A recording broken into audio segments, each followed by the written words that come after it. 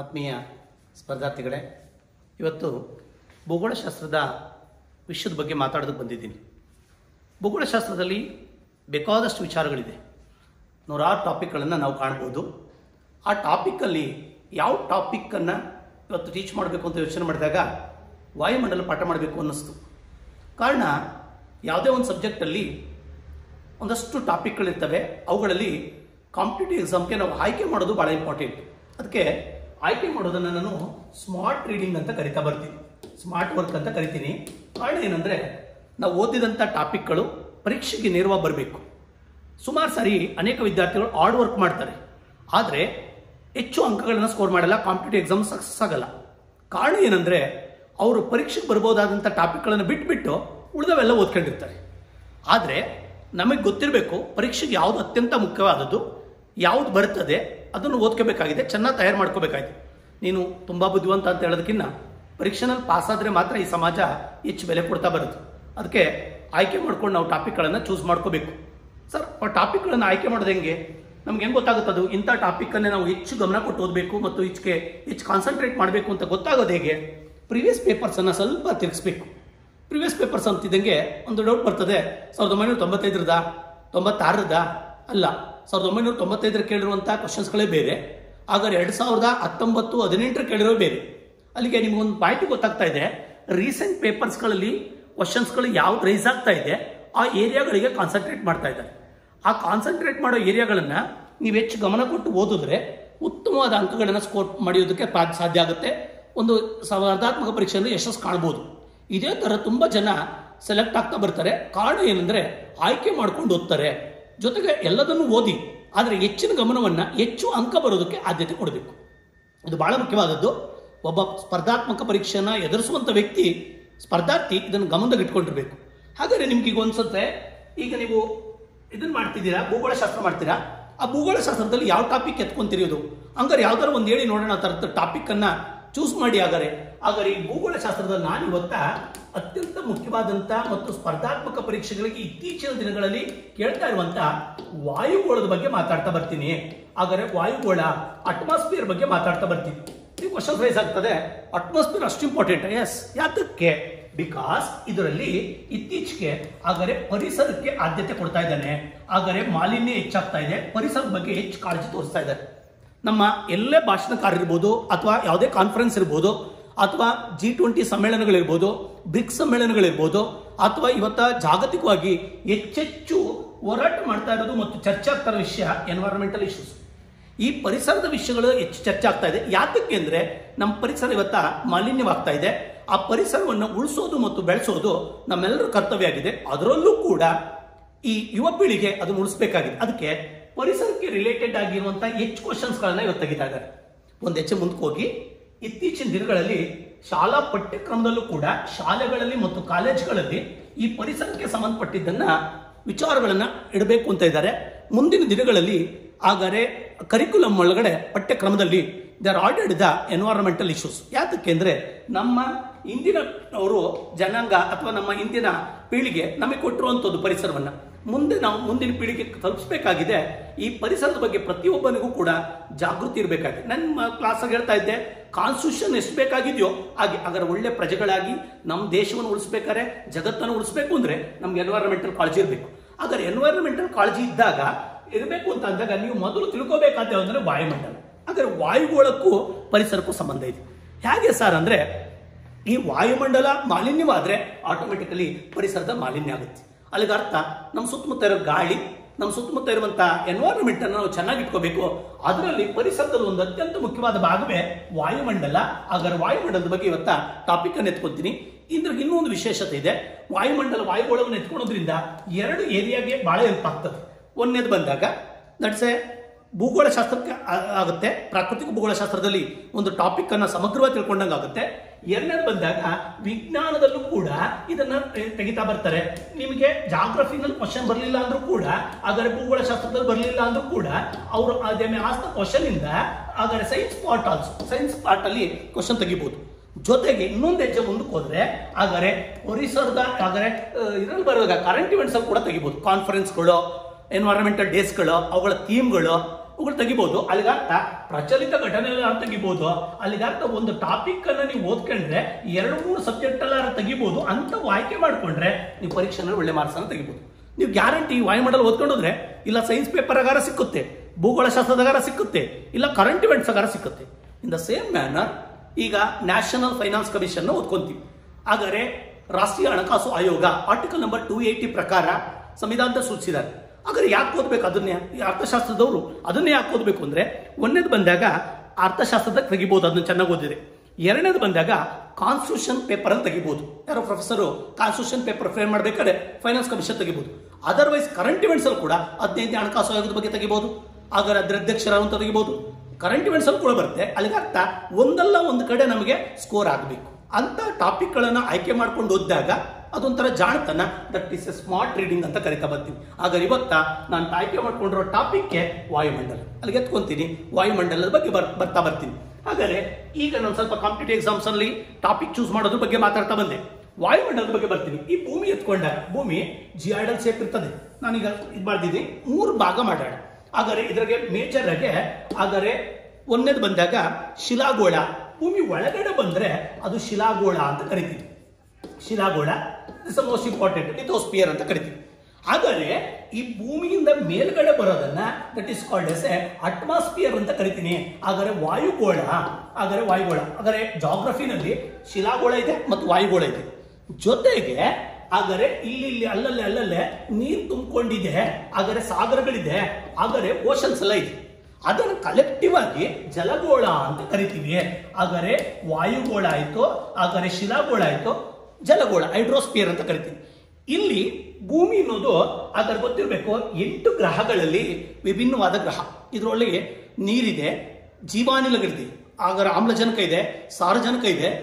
ಇಂಥ ವಿಶಿಷ್ಟವಾದಂಥ ಗ್ರಹ 8 ಗ್ರಹದಲ್ಲಿ ಇದೊಂದು ಭಿನ್ನವಾದ ಗ್ರಹ, ಜೀವ ಸಂಕುಲಗಳು ವಾಸ ಮಾಡೋ ಗ್ರಹ. ಆದ್ರಿಂದ ಈ ವಲಯಗಳಲ್ಲಿ ಇನ್ನೊಂದು ಕಾಣಬಹುದು, ಇನ್ನೊಂದು ಗೋಳ ಕಾಣಬಹುದು. ಅದನ್ನೇ ನಾವು ಜೀವಗೋಳ ಅಂತ ಕರಿತೀವಿ. ಬಯೋಟಿಕ್ ಮತ್ತು ಎಬಯೋಟಿಕ್ ನಡುವೆ ಸಂಬಂಧ ಇರುವಂತ ಒಂದು ಗೋಳ ಇದೆ, that is called as A biosphere ಅಂತ ಕರಿತೀನಿ. ಅಲ್ಲಿಗೆ ಅರ್ಥ ಭೂಮಿನಲ್ಲಿ 4 ಗೋಳಗಳನ್ನಾಗಿ ಮಾಡಿದ್ದಾರೆ. One is called as A atmosphere. ಎರಡನೇದು ಬಂದಾಗ that is called as A lithosphere ಅಂತ ಕರಿತಾ ಬರ್ತೀವಿ. ಹಾಗಾದ್ರೆ ಮೂರನೇದು ಬಂದಾಗ ಹೈಡ್ರೋಸ್ಫಿಯರ್, ಓಷನ್ಸ್ ಗಳ ಬಗ್ಗೆ ಎಲ್ಲ ಅಧ್ಯಯನ ಮಾಡ್ತೀವಿ. ಹಾಗಾದ್ರೆ ಇದನ್ನ ಹೈಡ್ರೋಸ್ಫಿಯರ್ ಅಂತ ಕರಿತೀನಿ.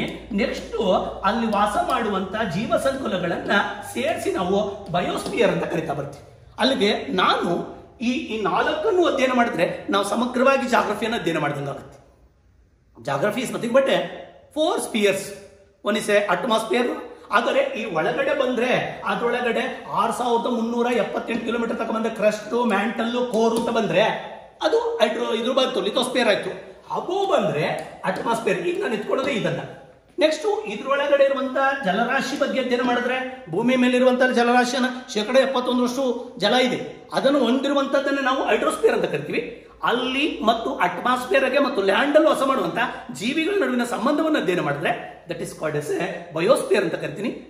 ಇನ್ನು ಮುಂದೆ ಯಾವತ್ತಾದ್ರೂ ಕೂಡ ಬೇರೆ ಟಾಪಿಕ್ ಎತ್ಕೊಳ್ಳೋಣ, ಬಟ್ ಆದ್ರೆ I will take the today atmosphere ಬಗ್ಗೆ ಎತ್ಕೊಂತ ಬರ್ತೀನಿ. ಸರಿ, ನೆಕ್ಸ್ಟ್ ಹಾಗಾದ್ರೆ ಬರೋಣ. ಈಗ ಅಟ್ಮಾಸ್ಫಿಯರ್ ಬಗ್ಗೆ ಮಾತಾಡ್ತಾ ಬರೋಣ. ಹಾಗಾದ್ರೆ ಏನದು ವಾಯುಮಂಡಲ ಅಥವಾ ವಾಯುಗೋಳ ಅಂದ್ರೆ ಏನು? ಹಾಗಾದ್ರೆ ಈ ವಾಯುಗೋಳ ಅನ್ನೋದು ಬಹಳ ಮುಖ್ಯವಾದಂಥದ್ದು. ನಾನು ಹೇಳ್ತಾ ಬಂದೆ, ಭೂಮಿನಲ್ಲಿ ಹಾಗಾದ್ರೆ ಮೇಲ್ಗಡೆ ಇರುವಂತ ವಿಸ್ತಾರವಾದಂತ ಒಂದು ಹಾಗಾದ್ರೆ ಭೂಮಿನಲ್ಲಿ ಅಬೋಧ ಅರ್ತ್ ಮೇಲ್ಗಡೆ ಇದು ವಿಸ್ತಾರವಾದಂಥದ್ದನ್ನ ವಾಯುವಿನಿಂದ ಕೂಡಿರೋದನ್ನ ನಾವು ವಾಯುಮಂಡಲ ಅಂತ ಕರಿತೀವಿ. ಅಲ್ಲಿಗೆ ಅರ್ಥ ಈ ಕ್ರಸ್ಟ್ ಪದರದಿಂದ ಮೇಲ್ಗಡೆ ಇದೆ, ಲಿಥೋಸ್ಫಿಯರ್ ಮೇಲ್ಗಡೆ ಇದೆ. ಹಾಗಾದ್ರೆ ಇದು ವಾಯುವಿನಿಂದ ಕೂಡಿದೆ. ಹಾಗಾದ್ರೆ ವಾಯುವಿನಿಂದ ಕೂಡಿರೋದ್ರಿಂದ that is called as atmosphere ಅಂತ ಕರೆದು, ಗಾಳಿಯಿಂದ ಕೂಡಿದೆ, ವಾಯು ಗಾಳಿ ಇದರಿಂದ ಕೂಡಿದೆ. ಹಾಗಾದ್ರೆ ಇದು ಒತ್ತಕ್ಕೂ ಕೂಡ ಒಂದೇ ತರ ಇಲ್ಲ. ಹಾಗಾದ್ರೆ ಬೇರೆ ಬೇರೆ ವೈವಿಧ್ಯತೆ ಹೊಂದಿದೆ.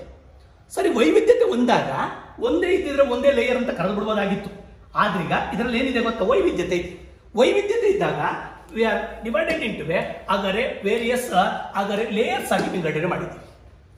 ಕಾರಣ ಯಾಕೆ ಅಂತ ನಿಮಗೆ ಗೊತ್ತಾಗ್ತಾ ಇದೆ. ವೈವಿಧ್ಯತೆ ಇದೆ, ಅದರಿಂದ ನಾವು ಭಾಗ ಮಾಡಿದೀವಿ ಅಂತ ಅರ್ಥ ಆಯ್ತು. ಅಲ್ಲಿಗೆ ಅರ್ಥ ವೈವಿಧ್ಯತೆ ಇದೆ, ಭಾಗ ಮಾಡಿದೀವಿ ಅಂದಾಗ ಮೇಲ್ಗಡೆ ಇರೋ ಭಾಗವನ್ನ ನಾವೇನಂತ ಕರೆದು ವಾಯುಮಂಡಲ ಅಂತ ಕರೆದು, ಆ ವಾಯುಮಂಡಲದಲ್ಲಿ ವೈವಿಧ್ಯತೆ ಇರೋದ್ರಿಂದ ಏನಂತ ಕರಿತಾ ಇದೀವಿ, ಇದರ ಲೇಯರ್ಸ್ ಮಾಡಿದೀವಿ. ಸರ್ ಯಾವ್ಯಾವ್ದಿದೆ, ಮೊದಲನೇದು ಬರ್ತಾ ಇದೀನಿ ಈಗ. ಹಾಗಾದ್ರೆ ಇದನ್ನ ಟ್ರೋಪೋಸ್ಫಿಯರ್ ಅಂತ ಕರಿತೀನಿ. ಹಾಗಾದ್ರೆ ಟ್ರೋಪೋಸ್ಫಿಯರ್ ಅಂತ ಕರಿತೀನಿ. ಟ್ರೋಪೋಸ್ಫಿಯರ್ ಕನ್ನಡದಲ್ಲಿ ಮಾತಾಡ್ತಾ ಬರ್ತೀವಿ. ಪರಿವರ್ತನಾ ಮಂಡಲ ಅಂತ ಕರಿತೀವಿ. ಹಾಗಾದ್ರೆ ಇದನ್ನ ಪರಿವರ್ತನಾ ಮಂಡಲ. ಪರಿವರ್ತನಾ ಮಂಡಲ first layer is the upper most. First layer immediate layer ಪರಿವರ್ತನಾ ಮಂಡಲ. ಸರಿ ಸರ್, ಆಮೇಲೆ ಹೈಟ್ ನೋಡೋಣ. ಆಮೇಲೆ ಎಷ್ಟೆಷ್ಟು ಕಿಲೋಮೀಟರ್ ತಗೋ ವ್ಯಾಪ್ಸಿದೆ ಒಂದೊಂದೇ ಸಮಗ್ರವಾಗಿ ಡೀಟೇಲ್ ಆಗಿ ಮಾತಾಡ್ತಾ ಬರ್ತೀನಿ. ಮೊದಲನೇದು ಬಂದಾಗ ಟ್ರೋಪೋಸ್ಫಿಯರ್. ಏನ್ ತೆಗಿಬಹುದು ಕ್ವಶನ್ಸ್ ಅನ್ನ. ಹಾಗಾದ್ರೆ ಭೂಮಿಯ ಅತ್ಯಂತ ಮೊದಲ ಪದರವೇ ಯಾವುದು ವಾಯುಮಂಡಲದಲ್ಲಿ? ಭೂಮಿಯ ನಂತರ ಬರುವಂತ ಕ್ರಸ್ಟ್ ಇಂದ ಮಾತ್ರ ಲಿಥೋಸ್ಫಿಯರ್ ನಂತರ ಬರುವಂತ ಇಮಿಡಿಯೇಟ್ ಲೇಯರ್ ಯಾವುದು ಅಂದ್ರೆ ಟ್ರೋಪೋಸ್ಫಿಯರ್. ಸುಮಾರು ಬಾರಿ ಕೇಳಿದ್ದಾರೆ. ಇದು STC ಹೆಲ್ಪ್ ಆಗುತ್ತೆ, PC ಹೆಲ್ಪ್ ಆಗುತ್ತೆ, PSI ಹೆಲ್ಪ್ ಆಗುತ್ತೆ, UPSC ವರ್ಗೂ IAS ವರ್ಗೂ ಹೆಲ್ಪ್ ಆಗ್ತಾ ಬರ್ತದೆ. ಎಲ್ಲ ಪರೀಕ್ಷೆಗೂ ಬಹಳ ಮುಖ್ಯವಾದ್ದು. ಒಂದಲ್ಲ ಒಂದು ಕ್ವಶನ್ಸ್ ಅನ್ನ ನೀವು ಕ್ವಶನ್ ಪೇಪರ್ ತೆಗೆದ್ರೆ ಯಾವ ಕ್ವಶನ್ ಪೇಪರ್ ಎಲ್ಲಿ 100 ಒಳಗಡೆ ಎಲ್ಲೈತೆ ಅಂತ ಹುಡುಕ್ಬೇಕಷ್ಟೇ. 100% ಇರ್ತದೆ. ಈ ವಾಯುಮಂಡಲದ ಬಗ್ಗೆ ಇದ್ದೇ ಇರ್ತದೆ. ನೆಕ್ಸ್ಟ್ ಎರಡನೇದು ಬಂದಾಗ ಹಾಗಾದ್ರೆ ಎರಡನೇದು ಸ್ಟ್ರಾಟೋಸ್ಫಿಯರ್. ಹಾಗಾದ್ರೆ ಸ್ಟ್ರಾಟೋಸ್ಫಿಯರ್ ಅಂತ ಕರೆದೆ. ಇಲ್ಲಿ ಈ ಅಟ್ಮಾಸ್ಫಿಯರ್ ವೈವಿಧ್ಯತೆ ಇರೋದ್ರಿಂದ ಬೇರೆ ಬೇರೆ.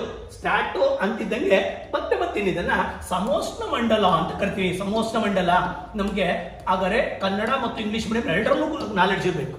ಒಂದೊಂದು ಟೈಮಲ್ಲಿ ಪೇಪರ್ ಸೆಟ್ ಮಾಡೋ ಟೈಮಲ್ಲಿ ಸ್ಟ್ರಾಟೋಸ್ಫಿಯರ್ ಎಷ್ಟೇ ಅದು ಅಂತ ಕೇಳ್ಬಿಡ್ತಾನೆ.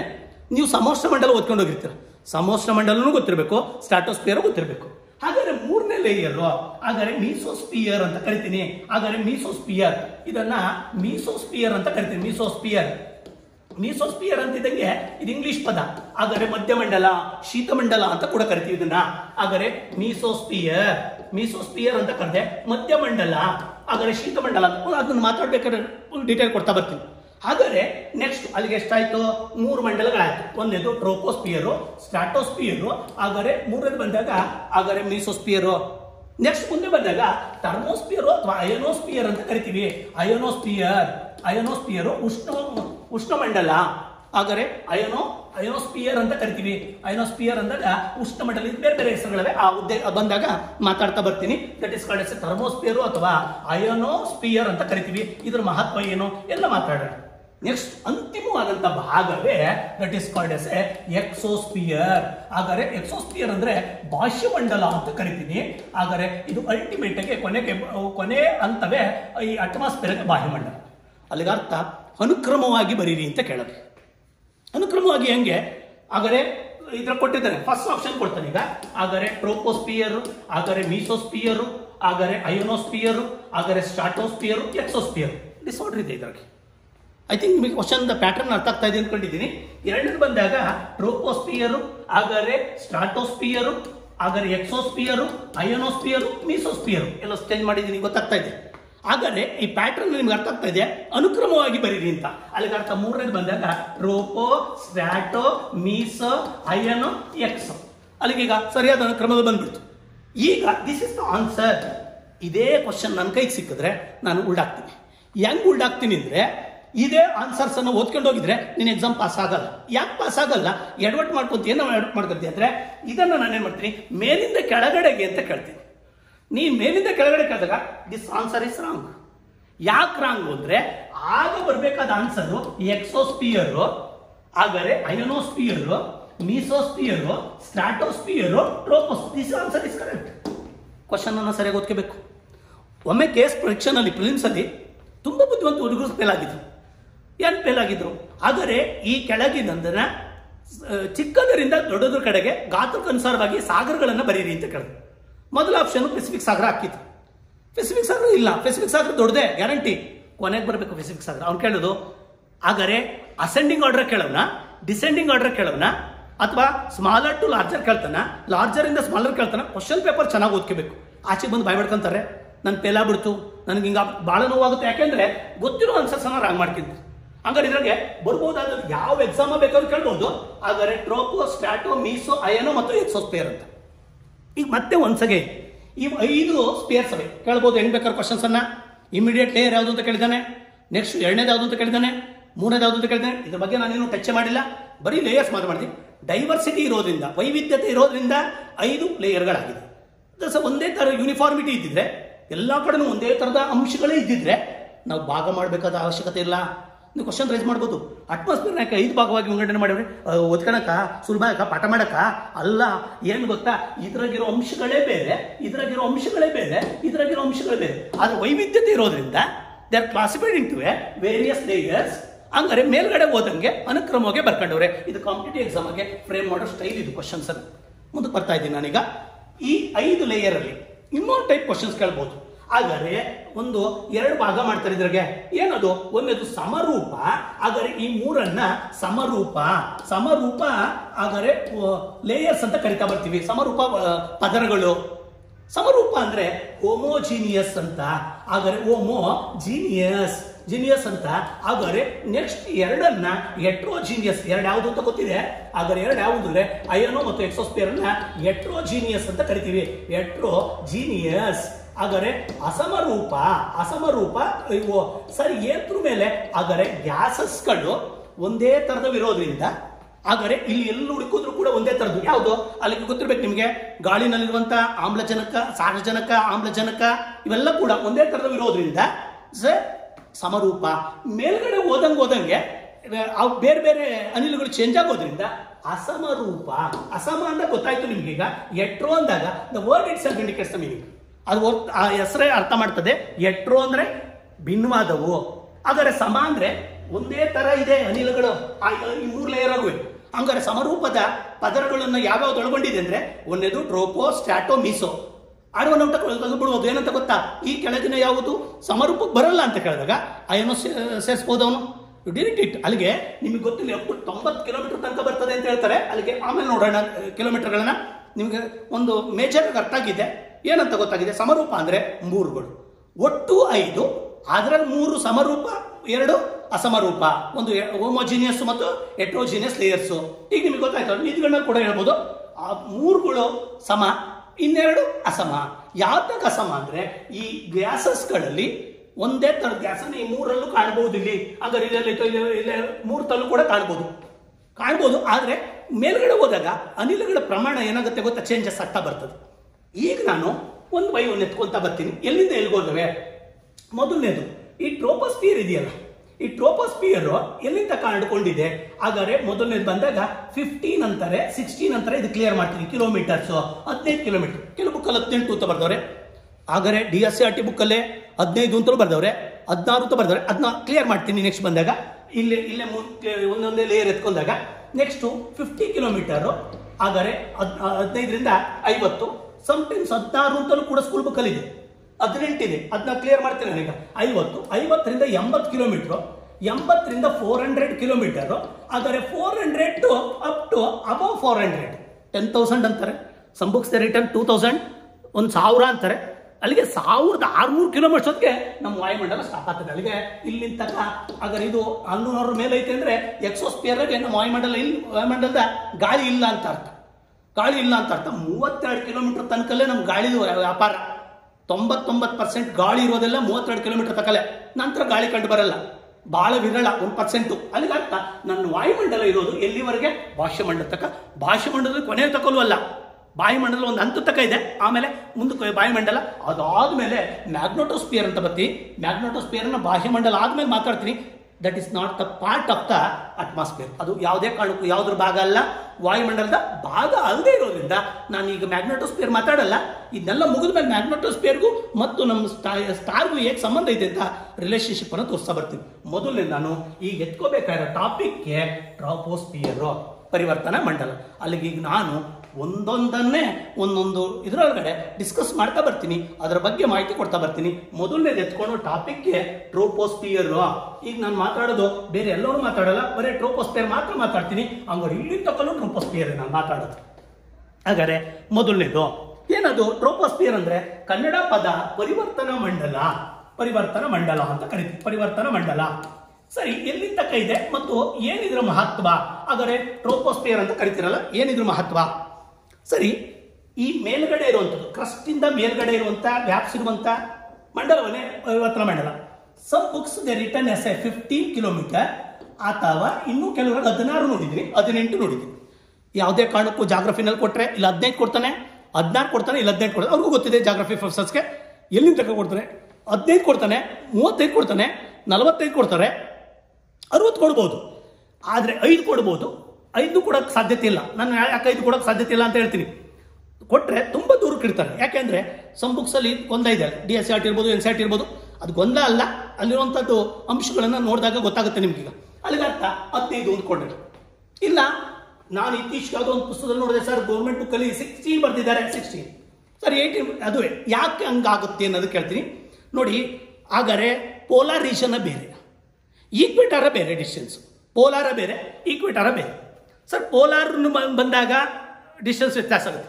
ಇವನ್ನು ಭೂ ಸ್ವರೂಪದಲ್ಲೂ ಕೂಡ ಭಿನ್ನ ಇದೆ. ಒಂದು ನಿಮಿಷ, ನಮ್ಮ ಭೂಮಿಯ ಭೂ ಸ್ವರೂಪದಲ್ಲಿ ಒಂದೇ ಥರ ಇಲ್ಲ.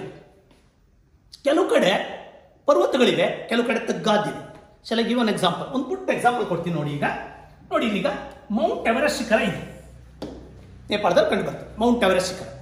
ಆದರೆ ಅದು 8,848 ಮೀಟರ್ಗಳಿದೆ. At is approximately 8.8 kilometre. ಹಂಗಾರೆ ಟು ಥಿಂಕ್ ಇಟ್, ಇಲ್ಲಿಂದ ಡಿಸ್ಟೆನ್ಸ್ ಎಷ್ಟಾಗ್ಬೋದು? ಇದು ಬಹಳ ಕಡಿಮೆ. ಹಾಗಾದರೆ ಈ ಭೂ ಸ್ವರೂಪ ಅಂತ ಕರಿತೀವಿ. ಭೂ ಸ್ವರೂಪ ಅಂದಾಗ ನನ್ನ ದೇಶದ ಅಥವಾ ನಮ್ಮ ಭೂಮಿ ಒಂದೇ ಸಮತಟ್ಟಾಗಿಲ್ಲ, ಎತ್ತರ ಇದೆ, ಪರ್ವತಗಳಿದೆ, ಮೈದಾನಗಳಿದೆ, ಹಾಗಾದರೆ ತಗ್ಗುಗಳಿದೆ. ಹಾಗಾದರೆ ಈಗ ಬರ್ತಾ ಇದ್ದೀನಿ, ಇಲ್ಲೆಲ್ಲೋ ಚಾಲೆಂಜರ್ ತಗ್ಗಿದೆ, ಚಾಲೆಂಜರ್ 11,000 ಮೀಟರ್ ಇದೆ. ಹಾಗಾದರೆ ಥಿಂಕ್ ಇಟ್, ಇಲ್ಲಿಂದ ಎತ್ಕೊಂಡ್ರೆ ಇದರ ದೂರ ಜಾಸ್ತಿ. ಅಲ್ಲಿಗೆ ಒಂದೇ ಥರ ಏನು ಬರಲ್ಲ, ಸಮವಾದಂಥ. ಹಾಗಾದರೆ ಒಂದೇ ಎಲ್ಲ ಕಡೆನೂ ಕೂಡ ಇದರ ಎತ್ತರ ಸೇಮ್ ಇಲ್ಲ. ಅಲ್ಲಿಗೆ we come to the conclusion 16 kilometres ಇದೆ ಅನ್ಕೊಂಡ್ಬಿಡ. ಅಲ್ಲಿಗೆ ಇದಕ್ಕೆ ಬಂದ್ಬಿಟ್ರಿ. ಇಲ್ಲಿರುವಂಥ ಸಣ್ಣ ಗೊಂದಲಗಳಿಗೆ ನಿವಾರಣೆ ಮಾಡಿದ್ದೀನಿ. ನೀವು ಯಾವುದೋ DSCRT ಬುಕ್ ನೋಡಿರ್ತೀರ, NCERT ಬುಕ್ ನೋಡಿರ್ತೀರ, 1 ಕಿಲೋಮೀಟರ್ ತಲೆ ಕೆಡಿಸ್ಕೋಬೇಡಿ. ಮತ್ತೆ ಎರಡನೇದು ವ್ಯತ್ಯಾಸ ಇರಬಹುದು, ಭೂಸ್ವರೂಪ ಕೂಡ ವ್ಯತ್ಯಾಸ ಇದೆ. ಈಗ ಮುಂದೆ ಬರ್ತಾ ಇದ್ದೀನಿ. ಈ ವಾಯುಮಂಡಲದಲ್ಲಿ ಕಿಲೋಮೀಟರ್ ಕಂಡು ಹಿಡಿದ್ಬಿಟ್ಟು ಇದನ್ನ ಟ್ರೋಪೋಸ್ಫಿಯರ್ ಅಂತ ಕರೆದು, ಹಾಗಾದ್ರೆ ಟ್ರೋಪೋಸ್ಫಿಯರ್ ಅಂತ ಕರೆದಿದ್ದೀವಿ. ಈಗ ಇಲ್ಲಿ ಪರಿವರ್ತನಾ ಮಂಡಲ ಅಂತ ಯಾಕೆ ಕೊಟ್ಟು ಗೊತ್ತಿರಲಿ ನಿಮಗೆ. ಗಾಳಿ ಇರೋದೇ ಇಲ್ಲಿ, ಗಾಳಿ ಅತ್ಯಂತ ಹೆಚ್ಚಿರೋದೇ ಇಲ್ಲಿ. ಹಾಗಾದ್ರೆ ಗಾಳಿನ ನಾವು ವಾಯು ಅಂತ ಕರಿತೀವಿ. ಹಾಗಾದ್ರೆ ವಾಯು, ಈ ವಾಯು ಏನಾಗುತ್ತೆ ಗೊತ್ತಾ? ಬೆಳಿಗ್ಗೆ ತಂಪಾಗ್ತದೆ, ಮಧ್ಯಾಹ್ನ ಬಿಸಿ ಆಗ್ತದೆ, ಮತ್ತೆ ರಾತ್ರಿ ತಂಪಾಗ್ತದೆ. ಹಿಂಗೆ ಗಾಳಿನಲ್ಲಿ ತಂಪು ಇದೆಲ್ಲ ಆಗೋದ್ರಿಂದ ಏನೇನು ಉಂಟಾಗುತ್ತೆ? ಮೋಡ ಉಂಟಾಗುತ್ತೆ. ಸೀದಾ ಕ್ಲೌಡ್ಸ್ ಆಲ್ಸೋ, ಮೋಡ ನೋಡ್ಬೋದು. ಹಾಗಾದ್ರೆ ಬಿಸಿಲಿದೆ, ಹಾಗಾದ್ರೆ ಬಿಸಿಲು, ಹಾಗಾದ್ರೆ ಮೋಡ ಇದೆ, ಹಂಗಾರೆ ಇಬ್ಬನಿ ಕಂಡು ಬರ್ತದೆ. ಮೋಡ ಇದೆ, ಇಬ್ಬನಿ ಇದೆ. ಹಂಗಾರೆ ಒಂದೇ ತರ ಇಲ್ಲ, ಕಾಲ ಕಾಲಕ್ಕೆ ಪರಿವರ್ತನೆ ಆಗ್ತಾ ಇದೆ. ಯಾವಾಗ ಪರಿವರ್ತನೆ ಆಗುತ್ತೋ ಇದೊಂದ್ರೆ ಮಾತ್ರ, ಬೇರೆ ಕಡೆ ಇದು ಕಂಡು ಬರಲ್ಲ. ಹಾಗಾದ್ರೆ ಇದು ಪರಿವರ್ತನೆ ಮಾಡಲ್ಲ. ಮಧ್ಯಾಹ್ನ ಸಂಜೆ ಮೋಡ, ಬೆಳಗ್ಗೆ ಹೊತ್ತು ತಂಪು, ಹಾಗಾದ್ರೆ ಇಬ್ಬನಿ ಬೀಳ್ತದೆ. ಹಾಗಾದ್ರೆ ವಾತಾವರಣದಲ್ಲಿ ವೈವಿಧ್ಯತೆ ಕಾಣ್ತಾ ಇದ್ದೀವಿ ನಾವು.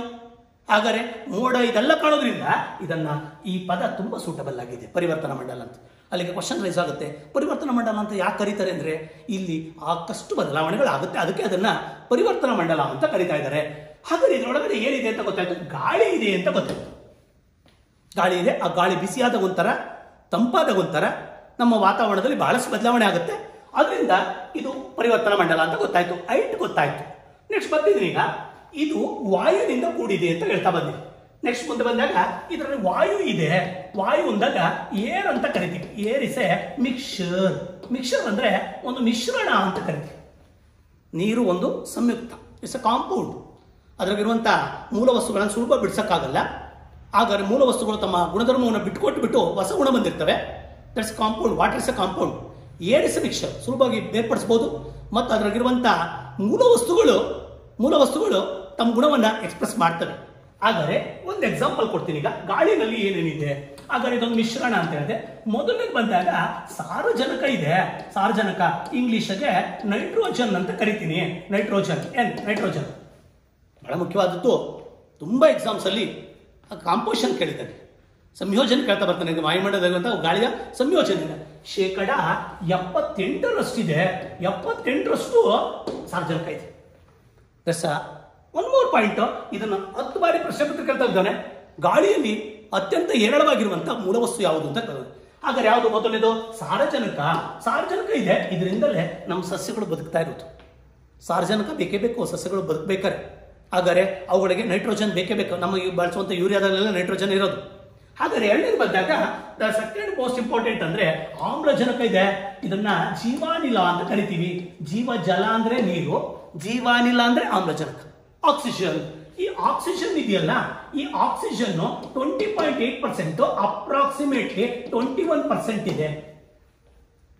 ಒಂದೇದು ಸುಮಾರು PSI ನಲ್ಲಿ ಕಾನ್ಸ್ಟೇಬಲ್ ಅಲ್ಲಿ ಈ ಕ್ವಶನ್ ರೈಸ್ ಮಾಡಿದ್ದಾರೆ. ಗಾಳಿನಲ್ಲಿ ಆಮ್ಲಜನಕದ ಪ್ರಮಾಣ ಎಷ್ಟಿದೆ ಅಂತ 21% ಇದೆ. ಹಾಗಾದ್ರೆ ನೆಕ್ಸ್ಟ್ ಮುಂದೆ ಬಂದಾಗ ನಾವು ಮುಂದಿದ್ದು ಜಡಾನಿಲ. ಹಾಗಾದ್ರೆ ಜಡಾನಿಲ ಅಂದ್ರೆ ರಾಜಾನಿಲವಾದಂತ ಅದಕ್ಕೂ ಜಡಾನಿಲ, ಅದರಲ್ಲೂ ಕೂಡ ಆರ್ಗಾನ್ ಇದೆ. ಆರ್ಗಾನು 0.93% ಇರ್ತದೆ. 93%. ಅಲ್ಲಿಗೆ ಮೂರನೇ ಅತ್ಯಂತ ಹೆಚ್ಚಾಗಿರೋದೇ ಜಡಾನಿಲ. ಜಡಾನಿಲಗೆ ಎಲ್ಲವೂ ಅಲ್ಲ, ಅದರಲ್ಲೂ ಆರ್ಗಾನ್. ಒಂದು ಕ್ವಶನ್ ತೆಗೆದಿದ್ದ, ತುಂಬಾ ಜನ ಓದ್ಕೊಂಡೋಗಿರೋ ಫೇಲ್ ಆಗಿದ್ರು. ಸರಿ, ಏನ್ ತೆಗೆದಿದ್ದ?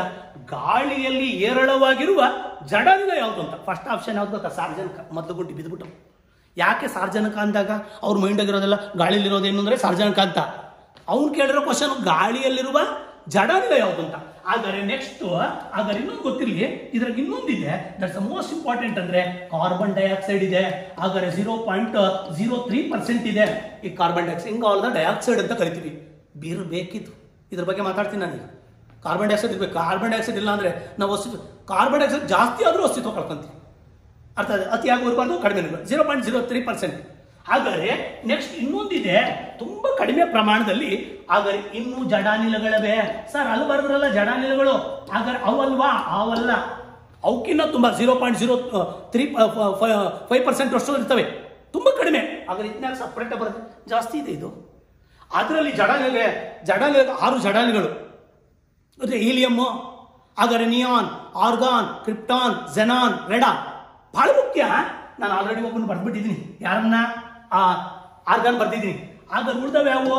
ಹಾಗಾದ್ರೆ ಗೊತ್ತಿರಲಿ ನಿಮ್ಗೆ. ನಿಯಾನು, ಆರ್ಗಾನ್ ಆಗೋಯ್ತು, ನಿಯಾನು. ಹಾಗಾದ್ರೆ ಹೀಲಿಯಮ್ಮು, ನಿಯಾನು, ಆರ್ಗಾನ್ ಆಯ್ತು, ಕ್ರಿಪ್ಟಾನು, ಝೆನಾನು.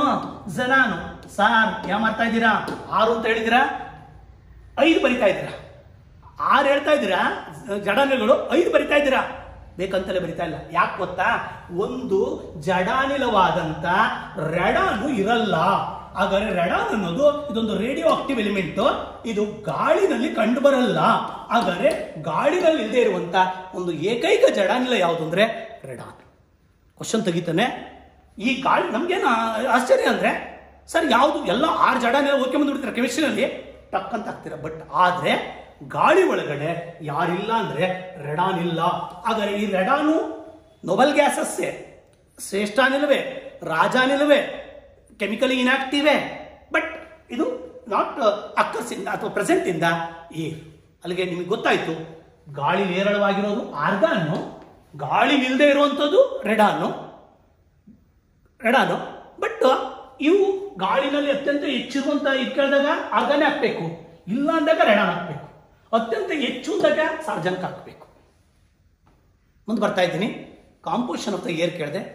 100 ಭಾಗ ಎಲ್ಲ ಎಕ್ಸಾಮ್ಸ್ ಅಲ್ಲೂ ಕೂಡ ಇದು ರಿಪೀಟ್ ಆಗ್ತದೆ. ಸರಿ, ಬಂದ್ಬಿಡ್ತೀನಿ 1 ನಿಮಿಷ ಕಾಂಪಿಟೇಟಿವ್ ಎಕ್ಸಾಮ್ಸ್ಗೆ. ಸರಿಯಾದ ಅನುಕ್ರಮದಲ್ಲಿ ಬರೀರಿ. ಆಗ ಅನುಕ್ರಮದಲ್ಲಿ ಬರೀಬೇಕಾದ್ರೆ ಮಾಡಬೇಕು, ನೈಟ್ರೋಜನ್, ಆಕ್ಸಿಜನ್, ಹಾಗಾದ್ರೆ ನೆಕ್ಸ್ಟ್ ಆರ್ಗಾನು. ಇಲ್ಲಿ ಮತ್ತೆ ಬರ್ಬೇಕು ಆರ್ಗಾನು. ಯಾಕೆ ಆರ್ಗಾನ್ ಬರಬೇಕು ಅಂದ್ರೆ ಕಾರ್ಬನ್ ಡೈಆಕ್ಸೈಡ್ ಅಲ್ಲ, ಆರ್ಗಾನು. ನೆಕ್ಸ್ಟ್ ಕಾರ್ಬನ್ ಡೈಆಕ್ಸೈಡ್, ನೆಕ್ಸ್ಟ್ ಇತರೆ ಜಡಾನಿಲಗಳು. ಯಾವುದಿಲ್ಲ ಇತರೆ ಜಡಾನಿಲಗಳಲ್ಲಿ? ರೆಡಾನ್ ಇಲ್ಲ. ಮುಂದಕ್ಕೆ ಹೋಗ್ತಾ ಇದ್ದೀನಿ. ಇವತ್ತ ಈ ಅಟ್ಮಾಸ್ಫಿಯರ್ ಇದೆ. ಈ ಅಟ್ಮಾಸ್ಫಿಯರ್ ಇದ್ರೆ ನಾನು ಟ್ರೋಪೋಸ್ಫಿಯರ್ಗೆ ಇದ್ದೀನಿ. ಬಹಳ ಮುಖ್ಯವಾದದ್ದು. ನಿಮಗೆ ಮುಂದೆ ಏನಾರ ಕಾಂಪಿಟೇಟಿವ್ ಎಕ್ಸಾಮ್ಸ್ ಅಲ್ಲಿ ಲೇಖನಗಳು ಬರೀಬೇಕು ಅಂದ್ರೆ ಸಮಗ್ರವಾದ ನಾಲೆಡ್ಜ್ ಇರಬೇಕು. ಗ್ಲೋಬಲ್ ವಾರ್ಮಿಂಗ್ ಬಗ್ಗೆ ಮಾತಾಡ್ತೀನಿ ಇವತ್ತ. ಹಾಗಾದ್ರೆ ಗ್ರೀನ್ ಹೌಸ್ ಗ್ಯಾಸಸ್ ಬಗ್ಗೆ ಮಾತಾಡ್ತೀನಿ. ಹಾಗಾದ್ರೆ ಎರಡನೇ ಬಂದಾಗ ಆಸಿಡ್ ರೈನ್ಗಳ ಬಗ್ಗೆ ಮಾತಾಡ್ತೀನಿ. ಅವೆಲ್ಲ ಮಾತಾಡಬೇಕು ಅಂದ್ರೆ ಫೌಂಡೇಶನ್ಸ್ ಬಿದ್ದಿರಲೇಬೇಕು. ಈಗ ಬರ್ತಾ ಇದ್ದೀನಿ 14 ಕಿಲೋಮೀಟರ್ ತನಕ ಅಂತ ಹೇಳ್ಬಿಟ್ಟೆ ನಾನು. ರಾಜಿ ಆಗ್ಬಿಟ್ಟಿದ್ವಿ ನಾವೆಲ್ಲ. 15 ಬೇಡ 16 ಅಂತೇಳಿ, 18 ಬೇಡ 16 ಅಂತ ಒಪ್ಕೊಂಡಿದ್ವಿ. 18 ಬಂದ್ರೆ 16 ಕೊಟ್ಟಿರಲ್ಲ, ತಲೆ ಕೆಡಿಸ್ಕೋಬೇಡಿ. ಈಗ ಈ ಗಾಳಿ ಇದು ಮೇಲ್ಗಡೆಗೆ ಹೋಗ್ತೀವಲ್ಲ, ಈಗ ಗಾಳಿ ಬಗ್ಗೆ ಗೊತ್ತಾಗಿದೆ. ಈ ಭಾಗ ನನಗೆ ಬಿಸಿಲು ಬರುತ್ತೆ ಅಂತ ಹೇಳಿದೆ. ಹೆಂಗ್ ಬರ್ತದೆ ಬಿಸಿಲು? ಹಾಗಾದ್ರೆ ಸನ್ ರೇಸ್ಗಳು ಬೀಳ್ತವೆ. ಹಾಗಾದ್ರೆ ಸನ್ ರೇಸ್ಗಳು ಬೀಳ್ತವೆ. ಸನ್ ರೇಸ್ ಭೂಮಿಗೆ ಬೀಳುತ್ತೆ. ನಿಮಗೆ ಗೊತ್ತಿರಲಿ, ಬೆಳಿಗ್ಗೆ 8 ಗಂಟೆಗೆ ಸೂರ್ಯ ಬೀಳ್ತಾ ಇರ್ತಾರೆ, 9 ಗಂಟೆ ಬೀಳ್ತಾನೆ. ನಮ್ಗೆ ಯಾವುದೇ ಕಾರಣಕ್ಕೂ ಬಿಸಿ ಅನುಭವ ಆಗಲ್ಲ. ಯಾಕಾಗಲ್ಲ ಅಂದರೆ ಭೂಮಿ ಇನ್ನೂ ಕಾದಿಲ್ಲ. ಅಲ್ಲಿ ಗೊತ್ತಾಯ್ತು ಸನ್ ರೇಸ್ಗಳು ಬೀಳುವ ಡೈರೆಕ್ಟ್ ಆಗಿ ನಮಗೆ ಶಾಖ ಕೊಡಲ್ಲ. ಏನಾಗಬೇಕು, ಭೂಮಿ ಕಾಯಬೇಕು, ಅದರಿಂದ ರೇಡಿಯೇಷನ್ಸ್ ಆಗಬೇಕು. ಹಾಗಾದ್ರೆ ಭೂವಿಕಿರಣದಿಂದ ಭೂಮಿ ಕಾಯುತ್ತೆ, ನಮಗೆ ಶಾಖದ ಅನುಭವ ಆಗುತ್ತೆ. ಹಂಗಾರೆ ಭೂಮಿಯಿಂದ ಶಾಖ ಬರೋದು ಕೂಡ ಯಾವ ವಿಧಾನ ಅಂದ್ರೆ ಥ್ರೂ ದ ರೇಡಿಯೇಷನ್. 2 ಬಾರಿ ಕೇಸ್ ಪೇಪರ್ ಅಲ್ಲಿ ತಂದಿದ್ದಾನೆ. ಹಾಗಾದ್ರೆ ಭೂಮಿಯಿಂದ ಸೂರ್ಯನಿಂದ ಶಾಖ ಭೂಮಿಗೆ ಯಾವ ವಿಧಾನ? ಹಾಗಾದ್ರೆ conduction, convection, radiations. Conduction, convection, radiations. ಅಲ್ಲಿಗೆ ಅರ್ಥ ಉಷ್ಣವಹನ, ಸಂವಹನ, ವಿಕಿರಣ. ನಾವು ಕೇಳಬೇಕು ವಿಕಿರಣದಿಂದ ಬಂತು. ವಿಕಿರಣ ಅಂದ್ರೆ ಯಾವುದೇ ಸಹಾಯದಿಂದಲೇ ತಲುಪುತ್ತೆ, ಯಾರು ಬೇಕಾಗಿಲ್ಲ. ಹಾಗಾದ್ರೆ ಗೊತ್ತಿರಲಿ, ಬಂದ ಮೇಲೆ ಇದು ಕಾಯುತ್ತೆ, ಕಾದು ಮೇಲ್ಗಡೆ ಹೋಗುತ್ತೆ. ಅಲ್ಲಿಗೆ ಅರ್ಥ ಇದನ್ನ ಒಂದು FD ಎಕ್ಸಾಮಿನೇಷನ್ ಕೇಳೋನೆ. ಹಾಗಾದ್ರೆ ರೇಡಿಯೇಷನ್ಸ್ ಅಂತ ಕರಿತೀವಿ. ಭೂಮಿಯಿಂದ ಹೊರಟಂತ ವಿಕಿರಣಗಳು ಮೇಲ್ಗಡೆ ಏನು ಕಾಯಿಸುತ್ತೆ ಸರ್? ನನ್ಗೆ ಡೌಟ್ ಬರ್ತೈತೆ, ಮೇಲ್ಗಡೆ ಏನು ಕಾಯಿಸುತ್ತೆ? ಆಲ್ರೆಡಿ ಹೇಳಿದ್ದೀನಿ. ಇಲ್ಲಿ ಏನಿದೆ, ನಮ್ಮಲ್ಲಿ ಗಾಳಿ ಇದೆ, ಅಥವಾ ಏನಂತ ಕರೆದೆ ನಾನು, ವಾಯು ಇದೆ ಅಂತ ಕರೆದೆ. ಈ ವಾಯುನ ಕಾಯಿಸುತ್ತೆ. ಅಂದರೆ ವಾಯು ಕಾದ್ರೆ ನನಗೆ ಶಾಖದ ಅನುಭವ ಆಗುತ್ತೆ. ನನಗೆ ವಾಯು ಕಾಯ್ದವರೆಗೂ ಆಗಲ್ಲ. ಅಲ್ಲಿಗೆ ಅರ್ಥ ಇವುಗಳಿಂದ ಹೊಡೆದಂಥ ಬಿಸಿಲು ನನಗೆ ಬಿಸಿಲಿನ ಅನುಭವ ಆಗುತ್ತೆ. ಅಲ್ಲಿಗೆ ನಿಮಗೆ ಗೊತ್ತಿರಲಿ, ರಾಯಚೂರಿಗೆ ತುಂಬ ಬಿಸಿಲು ನಮಗೆ ಹೋಲಿಕೆ ಮಾಡ್ಕೊಂಡಾಗ. ಹಾಗಾದ್ರೆ ರಾಯಚೂರಿನವ್ರು ಏನು ಪಾಪ ಮಾಡ್ಯವ್ರಿ? ರಾಯಚೂರು ಕಂಡ್ರೆ ಸೂರ್ಯನ ಬೇಜಾರ ಇಲ್ಲ. ರಾಯಚೂರಲ್ಲಿ ಸುತ್ತಲೂ ಬಂಡೆಗಳವೆ, ಬಂಡೆಗಳ ಕಾದು ಬಡಿತದೆ. Shall give an example. ಒಂದು ಕಬ್ಬಿಣದ ಒಂದು ರಾಡ್ ಇಟ್ಕೊಂಡ್ಬಿಡಿ ಸುತ್ತಲೂ, ಆ ಕಬ್ಬಿಣದ ರಾಡ್ಗೆ ಹೊಡೆದ್ರೆ ಬಿಸಿಲು ನಾವು ಕುಂತಿದ್ದರಿಗೆ ಮತ್ತೆ ಶಾಖದ ಹೆಚ್ಚು ಅನುಭವ ಆಗ್ತಾ ಬರ್ತದೆ. ಅಲ್ಲಿಗೆ ಅರ್ಥ ಇದು ನೀರ್ಕೊಂಡಿದ್ದು ಮತ್ತೆ ಪ್ರತಿಫಲಿಸುತ್ತೆ. ಹಾಗಾದ್ರೆ ಗೊತ್ತಿರಲಿ ನಿಮಗೆ, ನಮ್ಮ ಸುತ್ತಮುತ್ತ ಇರುವಂಥ ವಸ್ತುಗಳ ಮೇಲೆ ಕೂಡ, ನಮ್ಮದು ಭೂಸ್ವರೂಪದ ಮೇಲೂ ಕೂಡ ನಮಗೆ ಏನು ಶಾಖದ ಅನುಭವ ಆಗ್ತಾ ಬರ್ತದೆ. ಅಲ್ಲಿಗೆ ಶಾಖ ಬರಬೇಕಾದ ಕಾರಣ ಭೂವಿಕಿರಣ ಅಂತ ಹೇಳ್ತಾ ಬಂದೆ, ರೇಡಿಯೇಷನ್ ಇಂದ. ಹಾಗಾದ್ರೆ ಯಾವ ಕಿರಣಗಳು ಇಲ್ಲಿ ಬರವು? ಹಾಗಾದ್ರೆ ಗೊತ್ತಿರಲಿ, ಇದು ಬಹಳ ಮುಖ್ಯವಾದಂಥದ್ದು. ಹಾಗಾದ್ರೆ ಇನ್ಫ್ರಾರೆಡ್ ರೇಸ್ ಅಂತ ಕರಿತೀವಿ. UV ರೇಸ್ ಎಲ್ಲ ನಾನು ಮಾತಾಡ್ತಾ ಇರೋದು ಇನ್ಫ್ರಾರೆಡ್ ರೇಸ್. ಇನ್ಫ್ರಾರೆಡ್ ರೇಸ್ ಅಂದ್ರೆ ಕನ್ನಡದಲ್ಲಿ ಅವೆಗೆಂಪು ಕಿರಣಗಳು.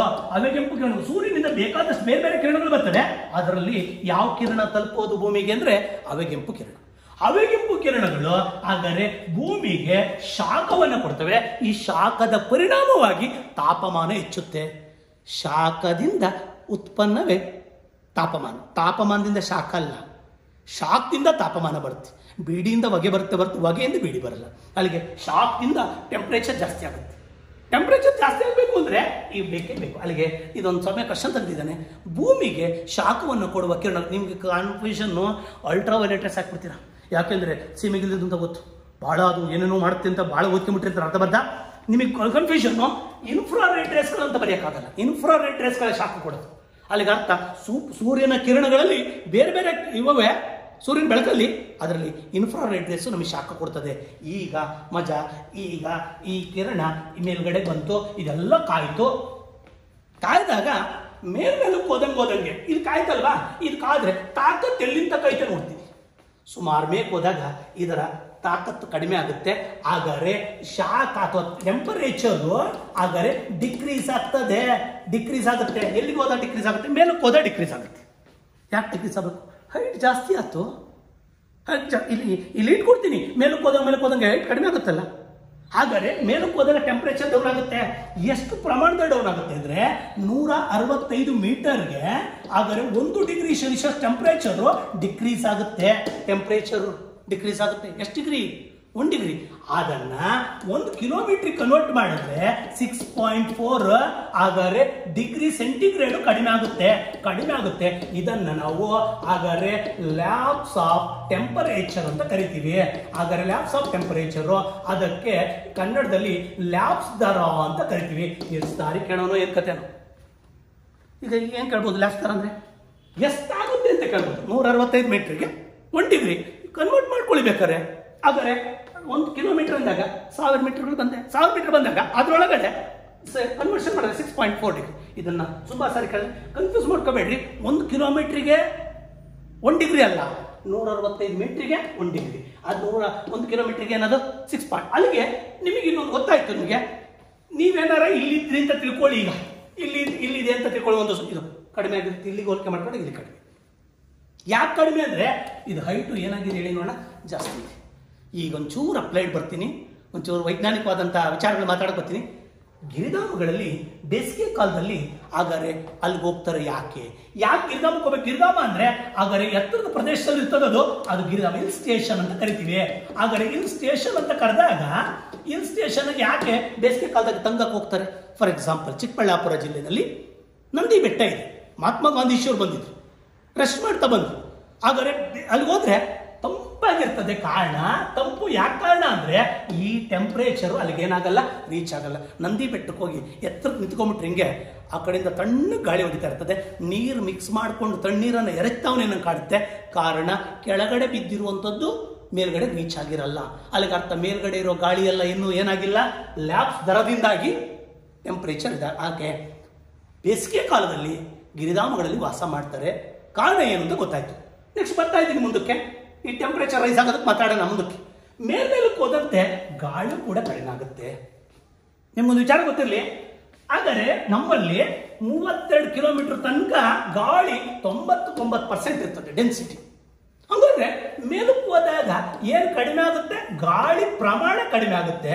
ಹಾಗಾದ್ರೆ ಗಾಳಿ ಪ್ರಮಾಣ ಕಡಿಮೆ ಆಯ್ತು, ಗಾಳಿ ಪ್ರಮಾಣ ಕಡಿಮೆ ಆಗ್ತಾ ಬಂತು. ಹಾಗಾದ್ರೆ ಗಾಳಿ ಪ್ರಮಾಣ ಕಡಿಮೆ ಆಯ್ತು ಅಂದ್ರೆ ಆಟೋಮೆಟಿಕಲಿ ಬಹಳ ಸಿಂಪಲ್ ಆಗಿ ಹೇಳ್ಬೋದು, ಒತ್ತಡ ಕಡಿಮೆ ಆಯ್ತು ಅಂತ ಹೇಳ್ಬೋದು.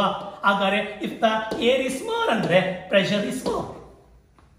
ಗಾಳಿ ಜಾಸ್ತಿ ಆಗಬೇಕು ಅಂದ್ರೆ ಪ್ರೆಷರ್ ಜಾಸ್ತಿ. ಅಂದ್ರೆ ಇಲ್ಲೆಲ್ಲ ಗಾಳಿ ತುಂಬಿಕೊಂಡೈತೆ ಅಂದ್ರೆ ಪ್ರೆಷರ್ ಇದೆ ಅಂತ. ಪ್ರೆಷರ್ ಅಂದ್ರೆ ಯಾರು ಇರಬೇಕು ಅಂತ. ಅತ್ತೆ ಇದ್ರೆ ಸೊಸೈಟಿ ಪ್ರೆಷರು, ಈ ಯಾರು ಇದ್ರಲ್ಲ ಪ್ರೆಷರ್ ಆಗಬೇಕು ಅಂದ್ರೆ ಏನಾದ್ರು ಇರಬೇಕು. ನಿಮಗೆ ಇನ್ನೊಂದು ಎಕ್ಸಾಂಪಲ್ ಕೊಡ್ತೀನಿ. ಪ್ರೆಷರ್ ಕುಕ್ಕರಲ್ಲಿ ಪ್ರೆಷರ್ ಐತಿ. ಯಾಕೆ ಪ್ರೆಷರ್ ಐತೆ ಅಂದರೆ ಲಾಕ್ ಮಾಡಿದೀವಿ, ಓಪನ್ ಆಗ್ದಂಗೆ ಗಾಳಿ ಹೋಗ್ದಂಗೆ ಒಳಗಡೆನೇ ಇದೆ ಪ್ರೆಷರ್.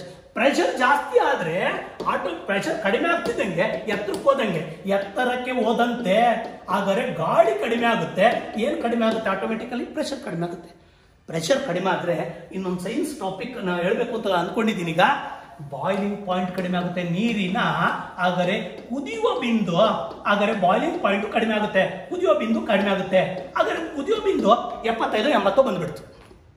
ನೋಡಿ, ಚೆನ್ನಾಗಿ ಕುದ್ರೆ ಅನ್ನ ಬೇಯುತ್ತೆ, ಆಹಾರ ಪದಾರ್ಥ ಬೇಯುತ್ತೆ. ಅಲ್ಲಿಗೆ ಬಾಯ್ಲಿಂಗ್ ಪಾಯಿಂಟ್ ಕಡಿಮೆ ಆಯಿತು ಅಂತ ಅಂತಿದ್ದಂಗೆ ಹಾಗಾದ್ರೆ ಆ ಅನ್ನ ಸರಿಯಾಗಿ ಬೇಯಲ್ಲ. ಹಾಗಾದ್ರೆ ಒಂದು ಪ್ರಶ್ನೆ ಕೇಳ್ಬೋದು, ಹಿಮಾಲಯ ಪರ್ವತದಲ್ಲಿ ಅನ್ನ ಸರಿಯಾಗಿ ಬೇಯಲ್ಲ. ಯಾಕೆ ಅಂದ್ರೆ ಅಲ್ಲಿ BP ಕಡಿಮೆ. BP ಅಂದ್ರೆ ಬ್ಲಡ್ ಪ್ರೆಷರ್ ಅಲ್ಲ, ಬಾಯ್ಲಿಂಗ್ ಪಾಯಿಂಟ್ ಕಡಿಮೆ. ನಿಮಗೆ ಬಹಳ ಚೆನ್ನಾಗಿ ಅರ್ಥ ಆಗ್ತಾ ಇದೀಗ. ಬಹಳ ಸಿಂಪಲ್ ಆಗಿ ಹೇಳ್ತೀವಿ. ಈಗ ಪ್ರೆಷರ್ ಕುಕ್ಕರ್ಗೆ ಯಾಕೆ ಅನ್ನ ಚೆನ್ನಾಗಿ ಬೇಯ್ತದೆ? ಪ್ರೆಷರ್ ಜಾಸ್ತಿ ಇದೆ. ಪ್ರೆಷರ್ ಯಾಕೆ ಜಾಸ್ತಿ ಇದೆ? ಗಾಳಿ ಜಾಸ್ತಿ ಇದೆ. ಗಾಳಿ ಯಾಕೆ ಜಾಸ್ತಿ ಇದೆ? ಲಾಕ್ ಮಾಡವ್ರೆ. ಸ್ಟೀಫನ್ ಹಾಕಿಂಗ್ಸನ್ ಕಂಡುಹಿಡಿದಿದ್ದು ಲಾಕ್ ಮಾಡವ್ರೆ.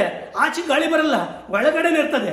ಅದು ಗಾಳಿ ಪ್ರಮಾಣ ಜಾಸ್ತಿ ಆದ್ರೆ, ಹಾಗಾದ್ರೆ ಗಾಳಿ ಹೆಚ್ಚಾಗ್ತಾ ಬಂತು ಅಂದ್ರೆ ಆಟೋಮೆಟಿಕಲಿ ಏನ್ ಜಾಸ್ತಿ ಆಗುತ್ತೆ? ಒತ್ತಡ ಹೆಚ್ಚು.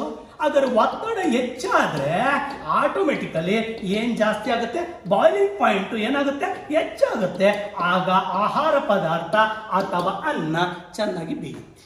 ಬಹಳ ಸಿಂಪಲ್. ನೀವೀಗ ಎಕ್ಸಾಮ್ಗೆ ಏನು ತಗೊಂಡೋಗ್ಬೋದು? Pressure cooker ತಗೊಂಡೋಗ್ಬೋದು. ಕುಕ್ಕರ್ ಒಳಗಡೆ ಪ್ರೆಷರ್ ಮಾಡ್ಯವ್ರೆ, ಪ್ರೆಷರನ್ನು ಆರ್ಟಿಫಿಷಿಯಲ್. ಹಂಗಾರೆ ಸಮುದ್ರದ ಮಟ್ಟದಲ್ಲಿ ನೀರಿನ ಕುದಿಯೋ ಬಿಂದು 100 ಡಿಗ್ರಿ ಸೆಂಟಿಗ್ರೇಡ್ ಕುದಿಯುತ್ತೆ. ಹಾಗಾದ್ರೆ ಹೆಚ್ಚು ಕಡಿಮೆ ಆದಾಗ ಹಂಗಾರೆ ಒಂದು ಪ್ರಶ್ನೆ ಕೇಳಿದ್ದ, ಭೂಮಿಯ ಎಲ್ಲ ಸ್ಥಳದಲ್ಲೂ ಕೂಡ ಹಾಗಾದ್ರೆ ಇದು ಬಾಯ್ಲಿಂಗ್ ಪಾಯಿಂಟ್ ಒಂದೇ ಇರುತ್ತೆ? ಇರಲ್ಲ, ಬೇರೆ ಇರ್ತದೆ. ಯಾಕೆ ಬೇರೆ ಇರುತ್ತೆ? ಅಲ್ಲಿ ಏನು ಚೇಂಜ್ ಆಗ್ತದೆ? ಪ್ರೆಷರ್ ಚೇಂಜ್ ಆಗ್ತದೆ. ಹಂಗಾರೆ ಪ್ರೆಷರ್ಗೂ ಬಾಯ್ಲಿಂಗ್ ಪಾಯಿಂಟ್ಗೂ ಸಂಬಂಧ ಇದೆ. ಹಂಗಾರೆ ಪರ್ವತದಲ್ಲಿ ಅನ್ನ ಯಾಕೆ ಬೇಯಲ್ಲ ಅಂದ್ರೆ ಆಟೋಮೆಟಿಕಲ್ ಗೊತ್ತು, ಗಾಳಿ ಪ್ರಮಾಣ ಕಡಿಮೆ, ಒತ್ತಡ ಕಡಿಮೆ, ಬಾಯ್ಲಿಂಗ್ ಪಾಯಿಂಟ್ ಕಡಿಮೆ. ಕುಕ್ಕರ್ ಯಾಕೆ ಜಾಸ್ತಿ ಅಂದ್ರೆ we are created the artificial pressure. ನಾವೇ ಕ್ರಿಯೇಟ್ ಮಾಡಿದೀವಿ. ಆಚೆ ಹೋಗ್ದಂಗೆ ಟೈಟ್ ಮಾಡಾಕ್ತೀವಿ. 1 ವಿಷಲ್ 2 ವಿಷಲ್ 3 ವಿಷಲ್ ಅಜ್ಜಿದ್ರು ಇನ್ನೂ ಮಾಡ್ರು ಚೆನ್ನಾಗಿ, ಅವರು ಕೂಗ್ಸೋರು. ಆದರೆ ತಟ್ಟೆ ಇಡೋರು, ನೋಡೋರು ಅನ್ನವ ಬೆಂದೈತೆ ಅಂತ ನೋಡೋರು, ಮತ್ತೆ ಇದನ್ನ ತಕೊಂಡು ಮತ್ತೆ ಇಡೋರು. ಚೆನ್ನಾಗಿ ಬೆಂದೈತೆ ಅಂದರೆ ತಟ್ಟೆನ ಎತ್ತಿಟ್ಬಿಡ್ರು. 3ನೇ ವಿಷಲ್. ಸುಮಾರು ಬೆಂದೈತೆ ಅಂದರೆ ಒಂಚೂರು ಎಳಿಯೋರು. 1ನೇ ವಿಷಲ್ 2ನೇ ವಿಷಲ್ ಅಜ್ಜಿದ್ರು ಮಾಡ್ತಿದ್ರು. ಅವ್ರಿಗೆ ಗೊತ್ತಿತ್ತು ಪ್ರೆಷರ್ ಕಾನ್ಸೆಪ್ಟ್. ಅಲ್ಲಿಗಾಟ ಅನ್ನ ಚೆನ್ನಾಗಿ ಬೇಯಬೇಕು ಅಂದರೆ ಬಾಯ್ಲಿಂಗ್ ಪಾಯಿಂಟ್. ಅದಕ್ಕೆ ಚೆನ್ನಾಗಿ ಬೇಯ್ಬೇಕಾದ್ರೆ ಯಾವ್ದಾರ ಇದನ್ನ ತಾಂಬಂದ್ರೆ, ಮಾಂಸ ತಾಂಬಂದ್ರೆ ಹೇಳ್ತಾರೆ, ನೋಡವಾ ಕುಕ್ಕರ್ಗೆ ಹಾಕ್ಬೇಡ ಎಳೆಮರಿ. ಯಾಕೆ ಎಳೆಮರಿ ಕುಕ್ಕರ್ಗೆ ಹಾಕ್ಬೇಡ ಅಂದರೆ ಕುಕ್ಕರ್ಗೆ ಹಾಕಿದ್ರೆ ಪೂರ್ತಿ ಚೆನ್ನಾಗಿ ಬೆಂದೋಗ್ಬಿಡುತ್ತೆ. ಬಾಯ್ಲಿಂಗ್ ಪಾಯಿಂಟು ಏನಾಗಿದೆ ಅದಕ್ಕೆ ಜಾಸ್ತಿ ಇದೆ. ಒಂಚೂರು ರೈಟ್ಗೂ ಇದಕ್ಕೂ ಸಂಬಂಧ ಕಲ್ಪಿಸ್ಬಿಟ್ಟೆ. ಬರ್ತೀನಿ, ಇನ್ನೂ ಟ್ರೋಪೋಸ್ಫಿಯರ್ಗೆ ಇದ್ದೀನಿ ನಾನು. ಬರೋಣ, ಮಾತಾಡ್ತಾ ಬರೋಣ. ಈ ಟ್ರೋಪೋಸ್ಫಿಯರ್ಗೆ ಮುಂದಕ್ಕೆ ಬರ್ತಾ ಇದ್ದೀನಿ. ಈಗ ಗಾಳಿ ಇದೆ, ಯಾವ್ಯಾವುದಿದೆ ಅಂತ ಗೊತ್ತಾಯ್ತು. ಸಾರಜನಕ ಇದೆ, ಆಮ್ಲಜನಕ ಇದೆ, ಆಮೇಲೆ ಆರ್ಗಾನ್ ಇದೆ, ಕಾರ್ಬನ್ ಡೈಆಕ್ಸೈಡ್ ಇದೆ. ನನ್ನ ಟಾಪಿಕ್ ಯಾವುದಂದ್ರೆ ಈಗ ಒಂಚೂರು ಎತ್ಕೊಂತೀನಿ, ಇಲ್ಲಿರುವಂಥ ಕಾರ್ಬನ್ ಡೈಆಕ್ಸೈಡ್ ಮಾತಾಡೋಣ. ಕಾರ್ಬನ್ ಡೈಆಕ್ಸೈಡ್ ಮಾತಾಡ್ತೀನಿ. ಎಷ್ಟಿದೆ ಅಂತ ಗೊತ್ತೈತೆ? 0.03% ಇದೆ ಅಂತ ಗೊತ್ತು ನಿಮಗೆ. ನಾನು ಹೇಳಿದ್ದೀನಿ 0.03%. ಸರ್ ಬಿಟ್ಬಿಟ್ರಲ್ಲ ಯಾವ್ದನ್ನ ಆಮ್ಲಜನಕ ಸರ್, ಅದೆಲ್ಲ ಆಲ್ರೆಡಿ ಗೊತ್ತಿದೆ ನಿಮಗೆ. ನನ್ನ ಗಮನ ಯಾರು? Carbon dioxide. ಯಾಕೆ ಏನು ಎತ್ಕೊಂಡ್ರು ಇಲ್ಲಿ ಬಂದ್ಬಿಡ್ತಾನೆ. ಸರ್ ಏನು ಸರ್ ಇವ್ರ ಬಗ್ಗೆ ಭಾಳ ವಿಶೇಷ ಆಸಕ್ತಿ, ಅಯ್ಯೋ ತುಂಬ ಹೆಚ್ಚು ಮಾತಾಡ್ತಾ ಇವ್ರ ಬಗ್ಗೆ, ಕಾರ್ಬನ್ ಡೈಆಕ್ಸೈಡ್ ಬಗ್ಗೆ. ಯಾಕೆ ಗೊತ್ತಾ? ಇದನ್ನ ಹಸಿರು ಮನೆ ಅನಿಲ ಅಂತ ಕರೀತಾರೆ. ಹಸಿರು ಮನೆ ಅನಿಲ ಹಾಗಾದ್ರೆ ಇಂಗ್ಲಿಷ್ ಹೇಳಿ ಸರ್, ಹಾಗಾದ್ರೆ ಗ್ರೀನ್ ಹೌಸ್ ಗ್ಯಾಸ್ ಅಂತ ಕರೀತಾರೆ. ಗ್ರೀನ್ ಹೌಸ್ ಗ್ಯಾಸ್ ಅಂತ ಕರೀತಾರೆ. ಈಗ ನಿಮಗೆ ಒಂಚೂರು ಕೈಗೆ ಸಿಗ್ತಾ ಇದೆ, ಎಲ್ಲೋ ಎಕ್ಸಾಮ್ ನೋಡಿದ್ದೆ ಅರ್ಥ ಆಗಿಲ್ಲ ಅಂತ. ಗ್ರೀನ್ ಹೌಸ್ ಗ್ಯಾಸ್ ಜಗತ್ತಿನಲ್ಲಿ ಎಲ್ಲ ಕಡೆನೂ ಚರ್ಚೆ ಆಗ್ತಾ ಇರೋದು ಇವ್ರ ಬಗ್ಗೆನೆ. ತುಂಬ ಸರ್ ಯಾರು ಇವರು? ಹಂಗಾರೆ ನಮ್ಮ ಗಾಳಿನಲ್ಲಿರುವಂಥದ್ದು. ಸರ್ ಇರಬೇಕಾ? ಗ್ಯಾರಂಟಿ ಇರಬೇಕು. ಇರಲಿಲ್ಲ ಅಂದರೆ ಇಷ್ಟೊತ್ತಿಗೆ ಮನುಕುಲ ಅಥವಾ ಜೀವಿಗಳ ಅಸ್ತಿತ್ವ ಇಲ್ಲ. ಯಾಕೆ ಗೊತ್ತಾ? ಒಂಚೂರು ಹೀಟ್ ಆಗಲೇಬೇಕು. ಸುಮಾರು ಜನ ಗೊತ್ತಿರಲಿ ಹೀಟ್ ಆಗಬೇಕು. ಹೀಟ್ ಆಗಲಿಲ್ಲ ಅಂದರೆ ನಾವು ಅಸ್ತಿತ್ವನೇ ಹೊಟ್ಟೋಗ್ಬಿಡುತ್ತೆ. ಹೆಸರು ಹೇಳ್ತಾ ಬಂದರು, ಯಾವತ್ತೋ ಒಂದು ದಿವಸ ಸೂರ್ಯ ಕಾಣ್ದಂಗೆ ಆಗ್ತಾನೆ, ಎಲ್ಲ ತುಂಬ್ಕೊಂಡ್ಬಿಡ್ತೇವೆ. ಸೂರ್ಯ ಕಾಣ್ದಂಗೆ ಆಯ್ತಾ ಅಂದರೆ ಅಸ್ತಿತ್ವ ಹೊಂಟೋಯ್ತು. ಸೂರ್ಯನಷ್ಟು ತುಂಬ ಉಪಯುಕ್ತವಾದ ಯಾವುದಿಲ್ಲ. ಬೆಳಗ್ಗೆ ಎದ್ದು ನಮಸ್ಕಾರ ಹಾಕಿದ್ರೆ ಅನೇಕ ಕಾಯಿಲೆಗಳು ಹೋಗ್ತವೆ ಅಂತಾರೆ. ಒಳ್ಳೆ ಸೂರ್ಯ ನಮಸ್ಕಾರದ ಬಗ್ಗೆ ಭಾಳ ಪಾವಿತ್ರತೆ ಇದೆ. ಅದರಿಂದ ಇದಿರಬೇಕು. ಆದರೆ ಅತಿಯಾದರೂ ಭಾಳ ಕಷ್ಟ. ಏನು ಅತಿಯಾಗಿ? ಇವತ್ತ ಗೊತ್ತಿಲ್ಲ ನಿಮಗೆ, ಕೈಗಾರಿಕೆಗಳು ಜಾಸ್ತಿ ಆಗಿದೆ. ಆದರೆ ಕೈಗಾರಿಕೆಗಳು, ಆ ಕೈಗಾರಿಕೆಗಳಿಂದ ಏನಾಗ್ತಾ ಇದೆ? ಕಾರ್ಬನ್ ಡೈಆಕ್ಸೈಡ್ ಎಮಿಷನ್ ಆಗ್ತಾ ಇದೆ. We are industrialise countries ಆಗಿಬಿಟ್ಟಿವಿ. ನಮಗೆ ನಾಗರಿಕತೆ ಅನ್ನೋದು ಬಂದಾಗ ಕೈಗಾರಿಕರಣ ಅನ್ನೋದೇ ಆಗ್ಬಿಟ್ಟಿದೆ. ಆದರೆ ಆಟೋಮೊಬೈಲ್ಸ್ ಅಂದ್ರೆ ಬಹಳ ಸಿಂಪಲ್ ಆಗಿ ಹೇಳ್ತೀನಿ, ವಾಹನಗಳು 3-4 ಒಂದು ಮನೆಗೆ. ಈಗ ಆಡ್ ನಂಬರು ಇವನ್ ನಂಬರ್ ಮಾಡಬೇಕು ಅಂತಿದ್ರು. ಹಾಗಾದ್ರೆ ಆಡ್ ನಂಬರು ಇವನ್ ನಂಬರ್ ಮಾಡಿದ್ರು. ಹಾಗಾದ್ರೆ ಬೆಸಂಖ್ಯೆ ಸಮಸಂಖ್ಯೆಗಳನ್ನು ಮಾಡಿ ಒಂದೊಂದು ದಿನ ಅವು ಬಿಡಬೇಕು ಅಂತ ಒಂದೊಂದು ಮನೇಲಿ 2 ಸಂಖ್ಯೆನೂ ಹೋಗಿ, ಸಮಸಂಖ್ಯೆ ಹೋವೆ, ಬೆಸಂಖ್ಯೆ ಹೋವೆ, ಎಲ್ಲ ಸಂಖ್ಯೆಯನ್ನು ಇಟ್ಕೊಂಡವ್ರೆ. ಯಾಕಂದ್ರೆ 0 ಇಂದ 1 ಕೂಡ ಮೈಂಟೈನ್ ಮಾಡಿಬಿಡ್ತಾರೆ ಅಂತ ಬರ್ತವೆ. ಅದಕ್ಕೆ ಕೈ ಬಿಟ್ಬಿಟ್ರು. ವಾಹನಗಳ ಸಂಖ್ಯೆ ಜಾಸ್ತಿ ಆಗಿದೆ. ವಾಹನಗಳು they are emitting the carbon dioxide. ಹಾಗಾದ್ರೆ ಇಂಡಸ್ಟ್ರೀಸ್ ಕೂಡ ಎಮಿಟ್ ಮಾಡ್ತಾರೆ ಕಾರ್ಬನ್ ಡೈಆಕ್ಸೈಡ್. ನಿಮಗೆ ಗೊತ್ತಿರಲಿ, ಕಾರ್ಬನ್ ಮಾನಾಕ್ಸೈಡು, ಕಾರ್ಬನ್ ಡೈಆಕ್ಸೈಡ್ ಅಂತ. ಇನ್ಕಂಪ್ಲೀಟ್ ಬರ್ನ್ ಆದರೆ ಕಾರ್ಬನ್ ಮೊನಾಕ್ಸೈಡು. ಇದು ತುಂಬ ಡೇಂಜರಸ್ಸು. ಆದರೆ ಮನುಷ್ಯ ಇದನ್ನೇನಾರು ಇನ್ನೇನು ಮಾಡಿದ್ರೆ ಸಾಯ್ತಾನೆ. ಬಟ್ ಇದು ಇನ್ನೇನು ಮಾಡಿದ್ರೆ ಸಾಯಲ್ಲ. ಯಾಕೆ ಇನ್ನೇನು ಮಾಡಿದ್ರೆ ಸಾಯ್ತಾನೆ ಅಂದರೆ, ಇದನ್ನು ಉಸಿರಾಟ ಮಾಡಿದ್ರೆ, ಕಾರ್ಬನ್ ಮೊನಾಕ್ಸೈಡ್ ಉಸಿರಾಟ ಮಾಡಿದ್ರೆ ಇದು ಡೈರೆಕ್ಟ್ ಹಿಮೋಗ್ಲೋಬಿನ್ ಜೊತೆ ಕರಗಿ ನಮ್ಮ ಬ್ಲಡ್ ಸಪ್ಲೈ ಆಗಿ ಈಚ್ ಅಂಡ್ ಎವರಿ ಸೆಲ್ಸ್ಗೆ ಸಪ್ಲೈ ಆಗ್ತದೆ. ಸತ್ತೋಗ್ಬಿಡ್ತಾನೆ. ಅದಕ್ಕೆ ಮೊನಾಕ್ಸೈಡ್ ಅಂತ ಕರಿತೀವಿ. ಯಾವಾಗ ಒಂದು ವಸ್ತು ಇನ್ಕಂಪ್ಲೀಟ್ ಬರ್ನ್ ಆದರೆ ಕಾರ್ಬನ್ ಮೊನಾಕ್ಸೈಡು, ಕಂಪ್ಲೀಟ್ ಬರ್ನ್ ಆದರೆ ಕಾರ್ಬನ್ ಡೈಆಕ್ಸೈಡ್. ಹಂಗಾರೆ ಯಾವುದು ವಿಷ ಅಂದರೆ ಇದು ವಿಷ. ಇದು ಹೆಂಗೆ ವಿಷ ಅಂದರೆ ನಿಧಾನವಾದ ವಿಷ. ಹೆಂಗೆ ವಿಷ? ಅಟ್ಮಾಸ್ಫಿಯರ್ ಸೇರ್ಕಂತು. ಈಗೇನಾಗುತ್ತೆ ಗೊತ್ತಾ? ಸರಿ ಸರ್ ಸೇರ್ಕೊಳ್ಳಿ ಬಿಡಿ. ಹಂಗಾರೆ ಈಗ 0.3% ಇದ್ದಿದ್ದು ಪ್ರಪೋರ್ಷನ್ ಚೇಂಜ್ ಆಗಿದೆ. ಹಂಗಾರೆ ಇವತ್ತ ಇಷ್ಟಿಲ್ವಾ ಸರ್? ಇಲ್ಲ, ಜಾಸ್ತಿ ಆಗ್ತಾ ಇದೆ. ಯಾಕೆ ಜಾಸ್ತಿ ಆಗ್ತಿದೆ? ಡ್ಯೂ ಟು ದ ಕೈಗಾರಿಕೆಗಳು, ಎಣ್ಣೆದು, ವಾಹನಗಳು. ಮತ್ತೆ ಇನ್ನೊಂದು ಬಂದಾಗ ಅರಣ್ಯ ಪ್ರಮಾಣ ಕಡಿಮೆ ಆಗ್ತಾ ಇರೋದು. ಅರಣ್ಯ ಕಡಿಮೆ ಆಗೋದಕ್ಕೆ ಸರ್, ಅರಣ್ಯ ಜಾಸ್ತಿ ಇದ್ರೆ ಆಕ್ಸಿಜನ್ ಇದಾಗೋದು. ಕಾರ್ಬನ್ ಡೈಆಕ್ಸೈಡ್ ಅನ್ನು ಅದು at the time of photosynthesis ಬಳಸ್ಕೊಂಡ್ಬಿಡೋದು. ದ್ಯುತಿ ಸಂಶ್ಲೇಷಣ ಕ್ರಿಯೆಯಲ್ಲಿ ಎಲೆಗಳು ಕಾರ್ಬನ್ ಡೈಆಕ್ಸೈಡ್ ಮತ್ತು ನೀರನ್ನು ಪಡ್ಕೊಂಡು ಕ್ಲೋರೋಪ್ಲಾಸ್ಟ್ ಇಂದ ಸಹಾಯದಿಂದ ಏನ್ ಮಾಡ್ತಾರೆ? C6H12O6 ಅನ್ನು ತಯಾರು ಮಾಡ್ತಾರೆ. ದ್ಯುತಿ ಸಂಶ್ಲೇಷಣ ಕ್ರಿಯೆ ಆಕ್ಸಿಜನ್ ರಿಲೀಸ್ ಮಾಡ್ತಾರೆ, ಕನ್ಸ್ಯೂಮಿಂಗ್. ಅದಕ್ಕೆ ಇವಕ್ಕನ್ನ ಫಾರೆಸ್ಟ್ಸ್ ಅನ್ನ ಕಾರ್ಬನ್ ಸಿಂಕ್ಸ್ಗಳು ಅಂತ ಕರೀತಾರೆ. ಸಿಂಕ್ಸ್ ಅಂದ್ರೆ ಅಬ್ಸರ್ವ್ ಮಾಡ್ಕೊಂತವೆ, ಪ್ರಮಾಣ ಕಡಿಮೆ ಆಗುತ್ತೆ. ಅರಣ್ಯ ಬೆಳೆದಷ್ಟು ಕೂಡ ನಮ್ಮ ಅರಣ್ಯ ನೀತಿನಲ್ಲಿ ಹೇಳಿದ್ದಾರೆ, 1988ಗೆ ಅರಣ್ಯ ನೀತಿನಲ್ಲಿ ಹೇಳಿದರೆ ನಮ್ಮ ದೇಶದ ಜಾಗ್ರಫಿಕಲ್ ಏರಿಯಾದಾಗೆ 33% ಲ್ಯಾಂಡ್ ಏರಿಯಾದಾಗೆ 33% ಅರಣ್ಯ ಇರಬೇಕು ಅಂತ ಹೇಳ್ತಾರೆ. ಬಟ್ ಇಲ್ಲ, 21-22 ಬಂದ್ಬಿಟ್ಟಿದ್ದೀವಿ. ಈ ಬಂದಿರೋದ್ರಿಂದ ಈ ಯಾವ್ದು ಜಾಸ್ತಿ ಆಗ್ತದೆ? ಕಾರ್ಬನ್ ಡೈಆಕ್ಸೈಡ್ ಜಾಸ್ತಿ ಆಗ್ತದೆ. ಹಂಗಾರೆ ಈಗ ನಾನು ಯಾವ ಕಾನ್ಸೆಪ್ಟ್ ಎತ್ಕೋಬೇಕು? ಈಗ green house gases ಎತ್ಕೋಬೇಕು. Green house gas ಅಂದ್ರೆ ಯಾವುದು? ಆದರೆ ಯಾವ್ಯಾವುದು ಗ್ರೀನ್ ಹೌಸ್ ಗ್ಯಾಸಸ್ ಅಂದ್ರೆ ಹಸಿರು ಮನೆ ಅನಿಲಗಳು ಅಂದ್ರೆ ಯಾವುದು? ಅದರಿಂದ ಏನಾಗುತ್ತೆ? ಈಗ ನಾನು ಇವ್ನು ಓದಲೇಬೇಕಾ? ಟಾಪಿಕ್ಗೆ ಬಂದಿದ್ದೀನಿ, ಓದಲೇಬೇಕು ನೀವು. ಮೋಸ್ಟ್ಲಿ ಯಾರೋ ಕಾಂಪಿಟೇಟಿವ್ ಎಕ್ಸಾಮ್ ಬರ್ತಿದ್ರೆ ಬಂದರು ನೋಡ್ರಿ ಟ್ರ್ಯಾಕಿಗೆ ಅಂತ, ಅಯ್ಯೋ ಇದು ಗೊತ್ತಾಗಿಲ್ವಲ್ಲ ಮಾರ ನನಗೆ, ಸುಮಾರು ಸರಿ ಹೋದ್ರೆ ಅರ್ಥ ಆಗಲ್ಲ.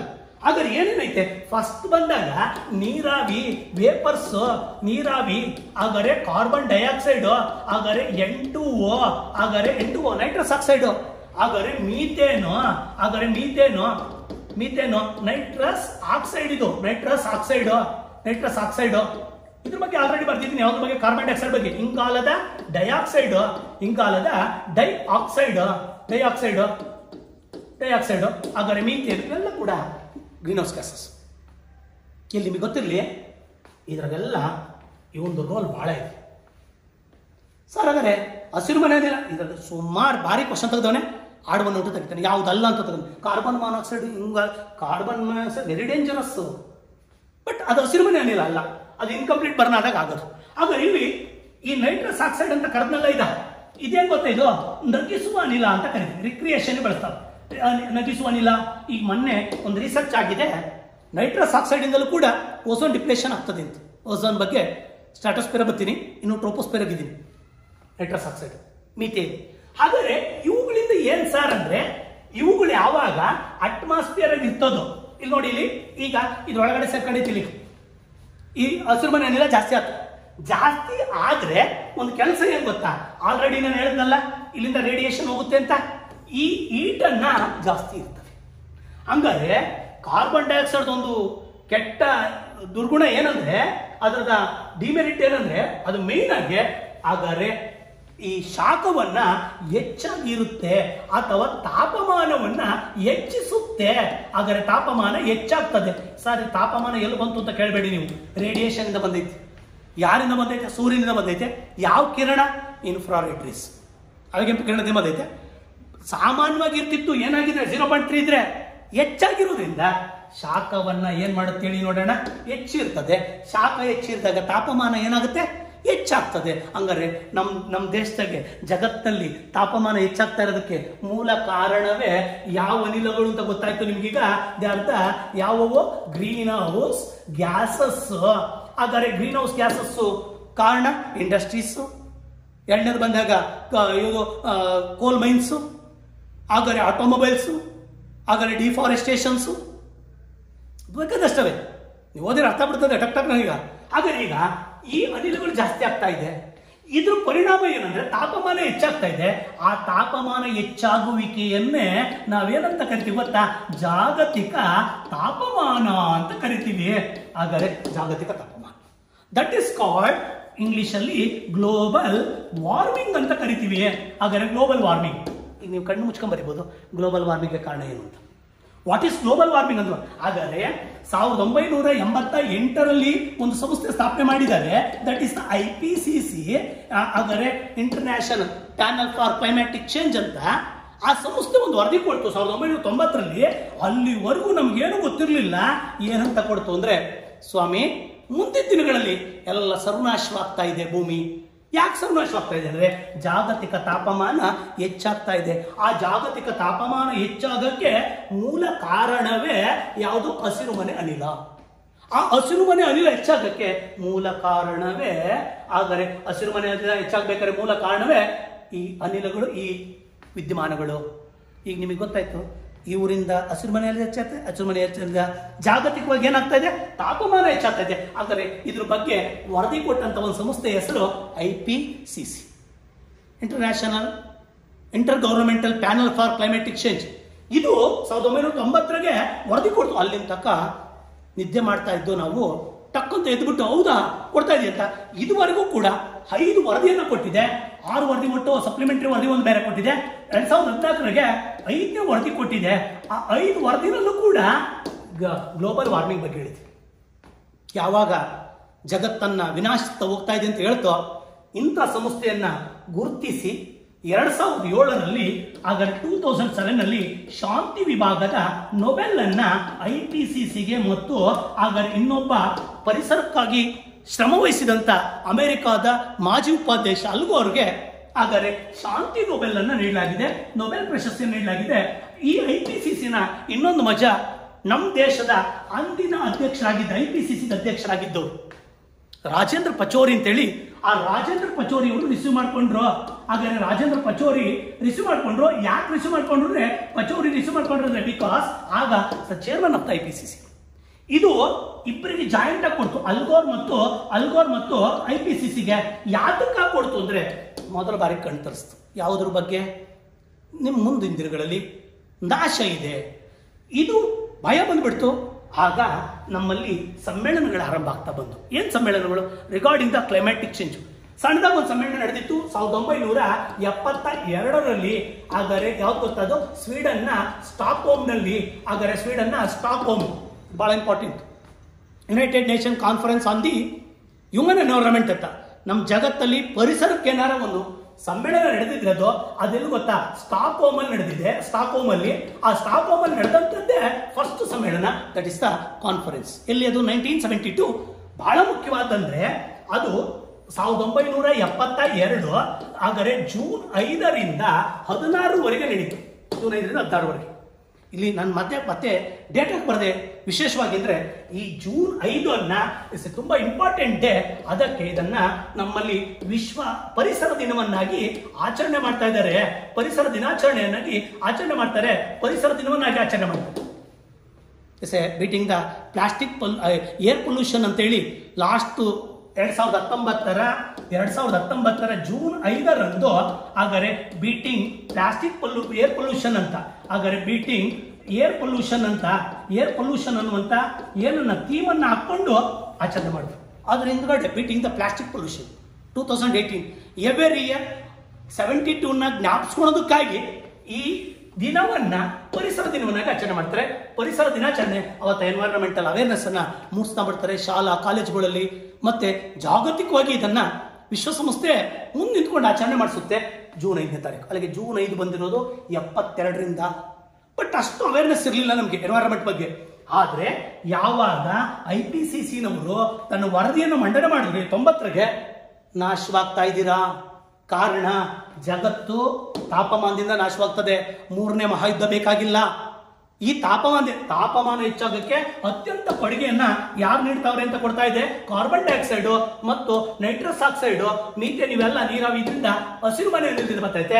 ನೀವು ಹಿಂಗಾಗ ಕಾರಣ ನಿಮ್ಮಲ್ಲಿ ಕೈಗಾರಿಕೆಗಳು ಹೆಚ್ಚಾಗ್ತಾ ಇದೆ, ಆಟೋಮೊಬೈಲ್ಸ್ ಹೆಚ್ಚಾಗ್ತಾ ಇದೆ, ಕಾರ್ಬನ್ ಡೈಆಕ್ಸೈಡ್ ಎಮಿಷನ್ ಜಾಸ್ತಿ ಆಗ್ತಾ ಇದೆ. ಅವಾಯ್ಡ್ ಮಾಡಬೇಕು ಅಂತ ಹೇಳ್ತಾ ಬಂತು. ಈಗ ಸಣ್ಣದಾಗಿ ಮತ್ತೆ ಅರ್ತ್ ಸಮಿಟ್ಗಳನ್ನು ಸ್ಟಾರ್ಟ್ ಮಾಡ್ತಾ ಬಂದ್ರು.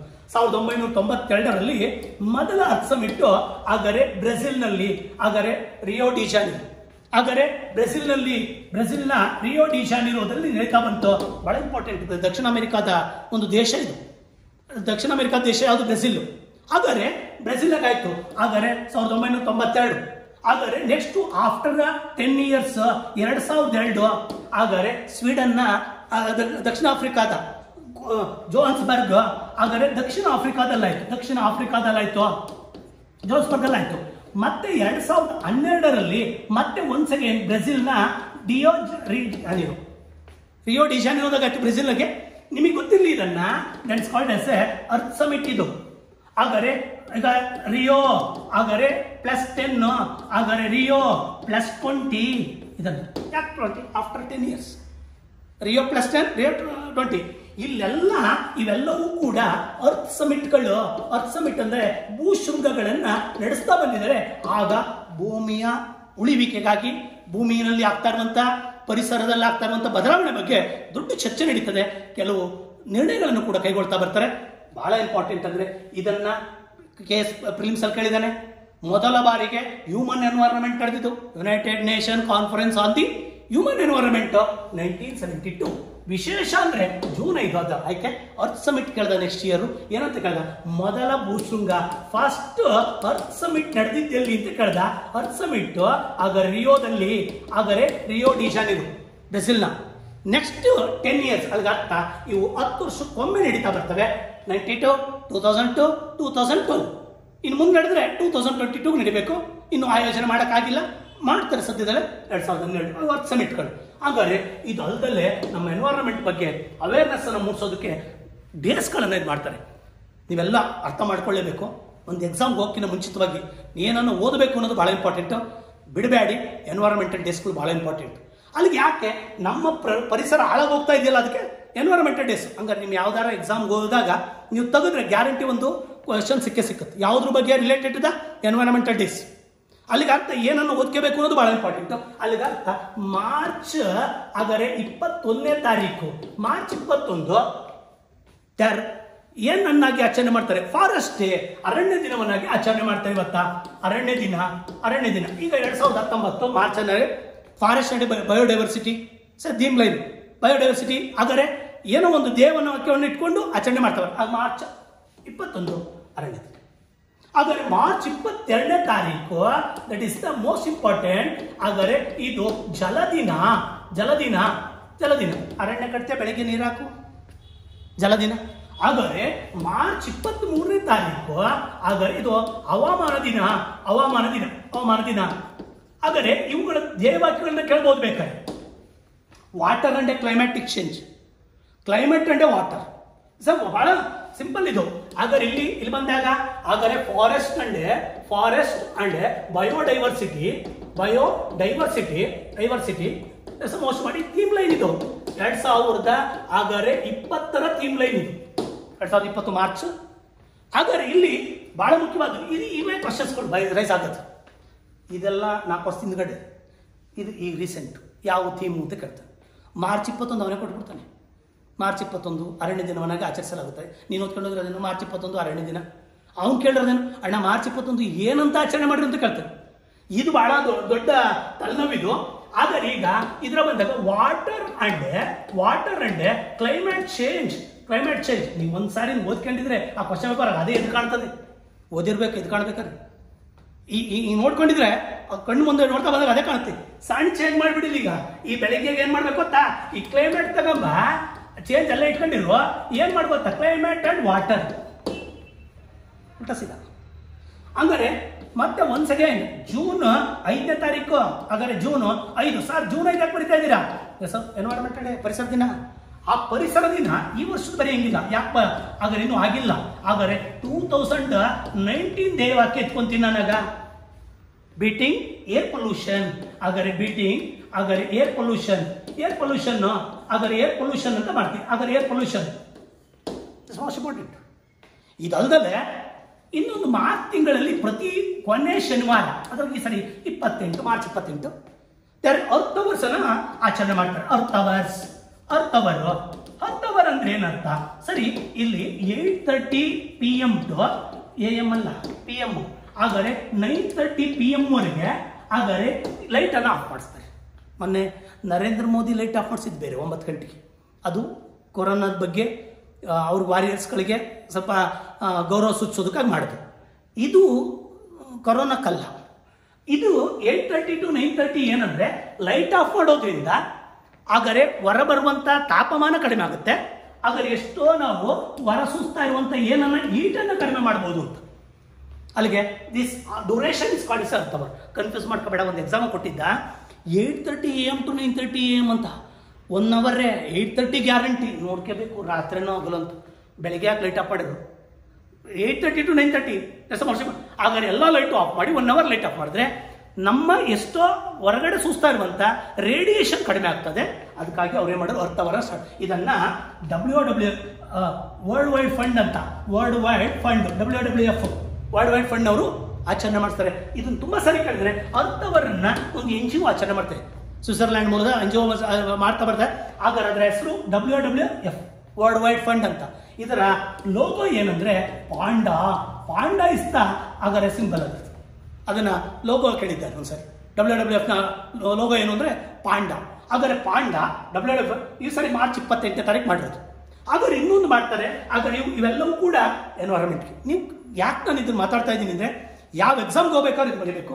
ಎನ್ವೈರನ್ಮೆಂಟಲ್ ಇಶ್ಯೂಸ್ ಏನಾದ್ರು ಕೇಳಿದ್ರೆ, ಲೇಖನಗಳನ್ನು ಕೇಳಿದ್ರೆ, PSIಗೆ ಪ್ರಬಂಧ ಕೇಳಿದ್ರೆ, ಜಾಗತಿಕ ತಾಪಮಾನ ಕೇಳಿದ್ರೆ, ಪರಿಸರ ಮಾಲಿನ್ಯ, ಇವೆಲ್ಲವೂ ಹಾಕಿ ಬರಿಬೋದು.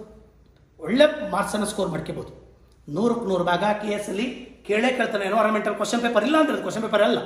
ಇವತ್ತ PSI ನಲ್ಲಿ ಬರ್ತಾ ಇರುವಂತ ಎಲ್ಲ ಇದ್ರಾಗ ಪ್ರಬಂಧದಲ್ಲವೇ ಒಂದಲ್ಲ ಒಂದು ಎನ್ವೈರನ್ಮೆಂಟಲ್ ಇಶ್ಯೂಸ್ ಇರ್ತದೆ. ಇದೆಲ್ಲ ಹಾಕಬೇಕಾಗ್ತದೆ. ಈಗ ನಾನೀಗ ಸ್ವಲ್ಪ ಇದು ಅವೇರ್ನೆಸ್ ಮೂಡಿಸೋದಕ್ಕಾಗಿ ಇದು ಮಾಡಿದ್ರು ಅಂತ ಹೇಳಿದೆ. ಒಂಚೂರು ಇದು ಬರ್ತಿದ್ದೀನಿ ನಾನೀಗ. ಏನಂತ, ಗ್ಲೋಬಲ್ ವಾರ್ಮಿಂಗ್ ಆಗ್ಬಿಟ್ಟಿದೆ, ಹುಷಾರಾಗಿರಪ್ಪ ಅಂದು.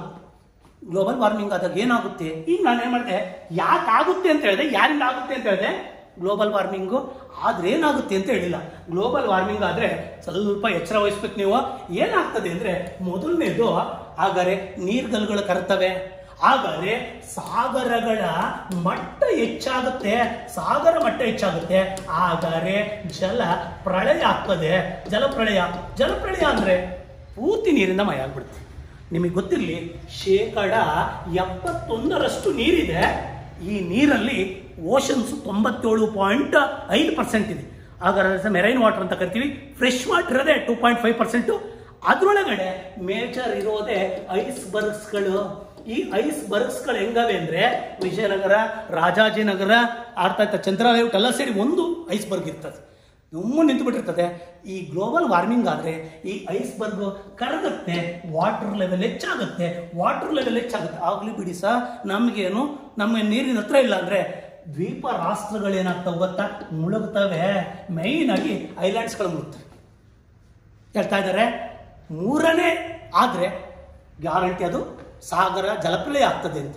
ಆಗ ಐಸ್ಬರ್ಗ್ಸ್ ಕರೆದಾಗ ವಾಟರ್ ಲೆವೆಲ್ ಇನ್ಕ್ರೀಸ್ ಆಗುತ್ತೆ. ಹಂಗಾರೆ ಮಾಲ್ಡೀವ್ಸ್ ಅನ್ನುವಂಥ ದೇಶ, ನಮ್ಮ ನೈಬರ್ ಕಂಟ್ರಿ ಮಾಲ್ಡೀವ್ಸ್ ಅವಳ ದ್ವೀಪ. ಹಾಗಾದ್ರೆ ಲಕ್ಷದ್ವೀಪದ ನೀರು ಬರ್ತದೆ. ಆ ದ್ವೀಪ ಅವ್ರೇನ್ ಮಾಡಿದ್ರು ಗೊತ್ತಾ? ಮಾಲ್ಡೀವ್ಸ್ನವರು ಅವ್ರು ಹೋಗಿ ಸಾಗರದ ಆಳದಲ್ಲಿ ಏನ್ ಮಾಡ್ತಾ ಬಂದ್ರು? ಕ್ಯಾಬಿನೆಟ್ ಮೀಟಿಂಗ್ ಮಾಡಿದ್ರು ಮಾಲ್ಡೀವ್ಸ್.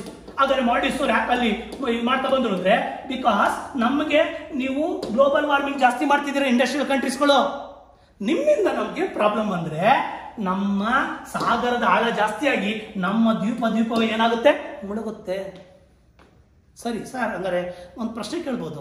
ಈ ಕೆಳಗಿನ ಯಾವುದು ಜಾಗತಿಕ ತಾಪಮಾನದ ಬಗ್ಗೆ ಜಾಗತಿಕ ಗಮನವನ್ನು ಸೆಳೆಯೋದಕ್ಕಾಗಿ ಸಾಗರದ ಆಳದಲ್ಲಿ ಕ್ಯಾಬಿನೆಟ್ ಸಮೃದ್ಧವಾಗಿ ಅವ್ರಿ ಒಳ್ಳೊಳ್ಳೆ ಆಫೀಸ್ಗಳಿದ್ದು ಅಲ್ಲೇ ಕ್ಯಾಬಿನೆಟ್ ಮೀಟಿಂಗ್ ಮಾಡ್ಬೋದಾಗಿತ್ತು.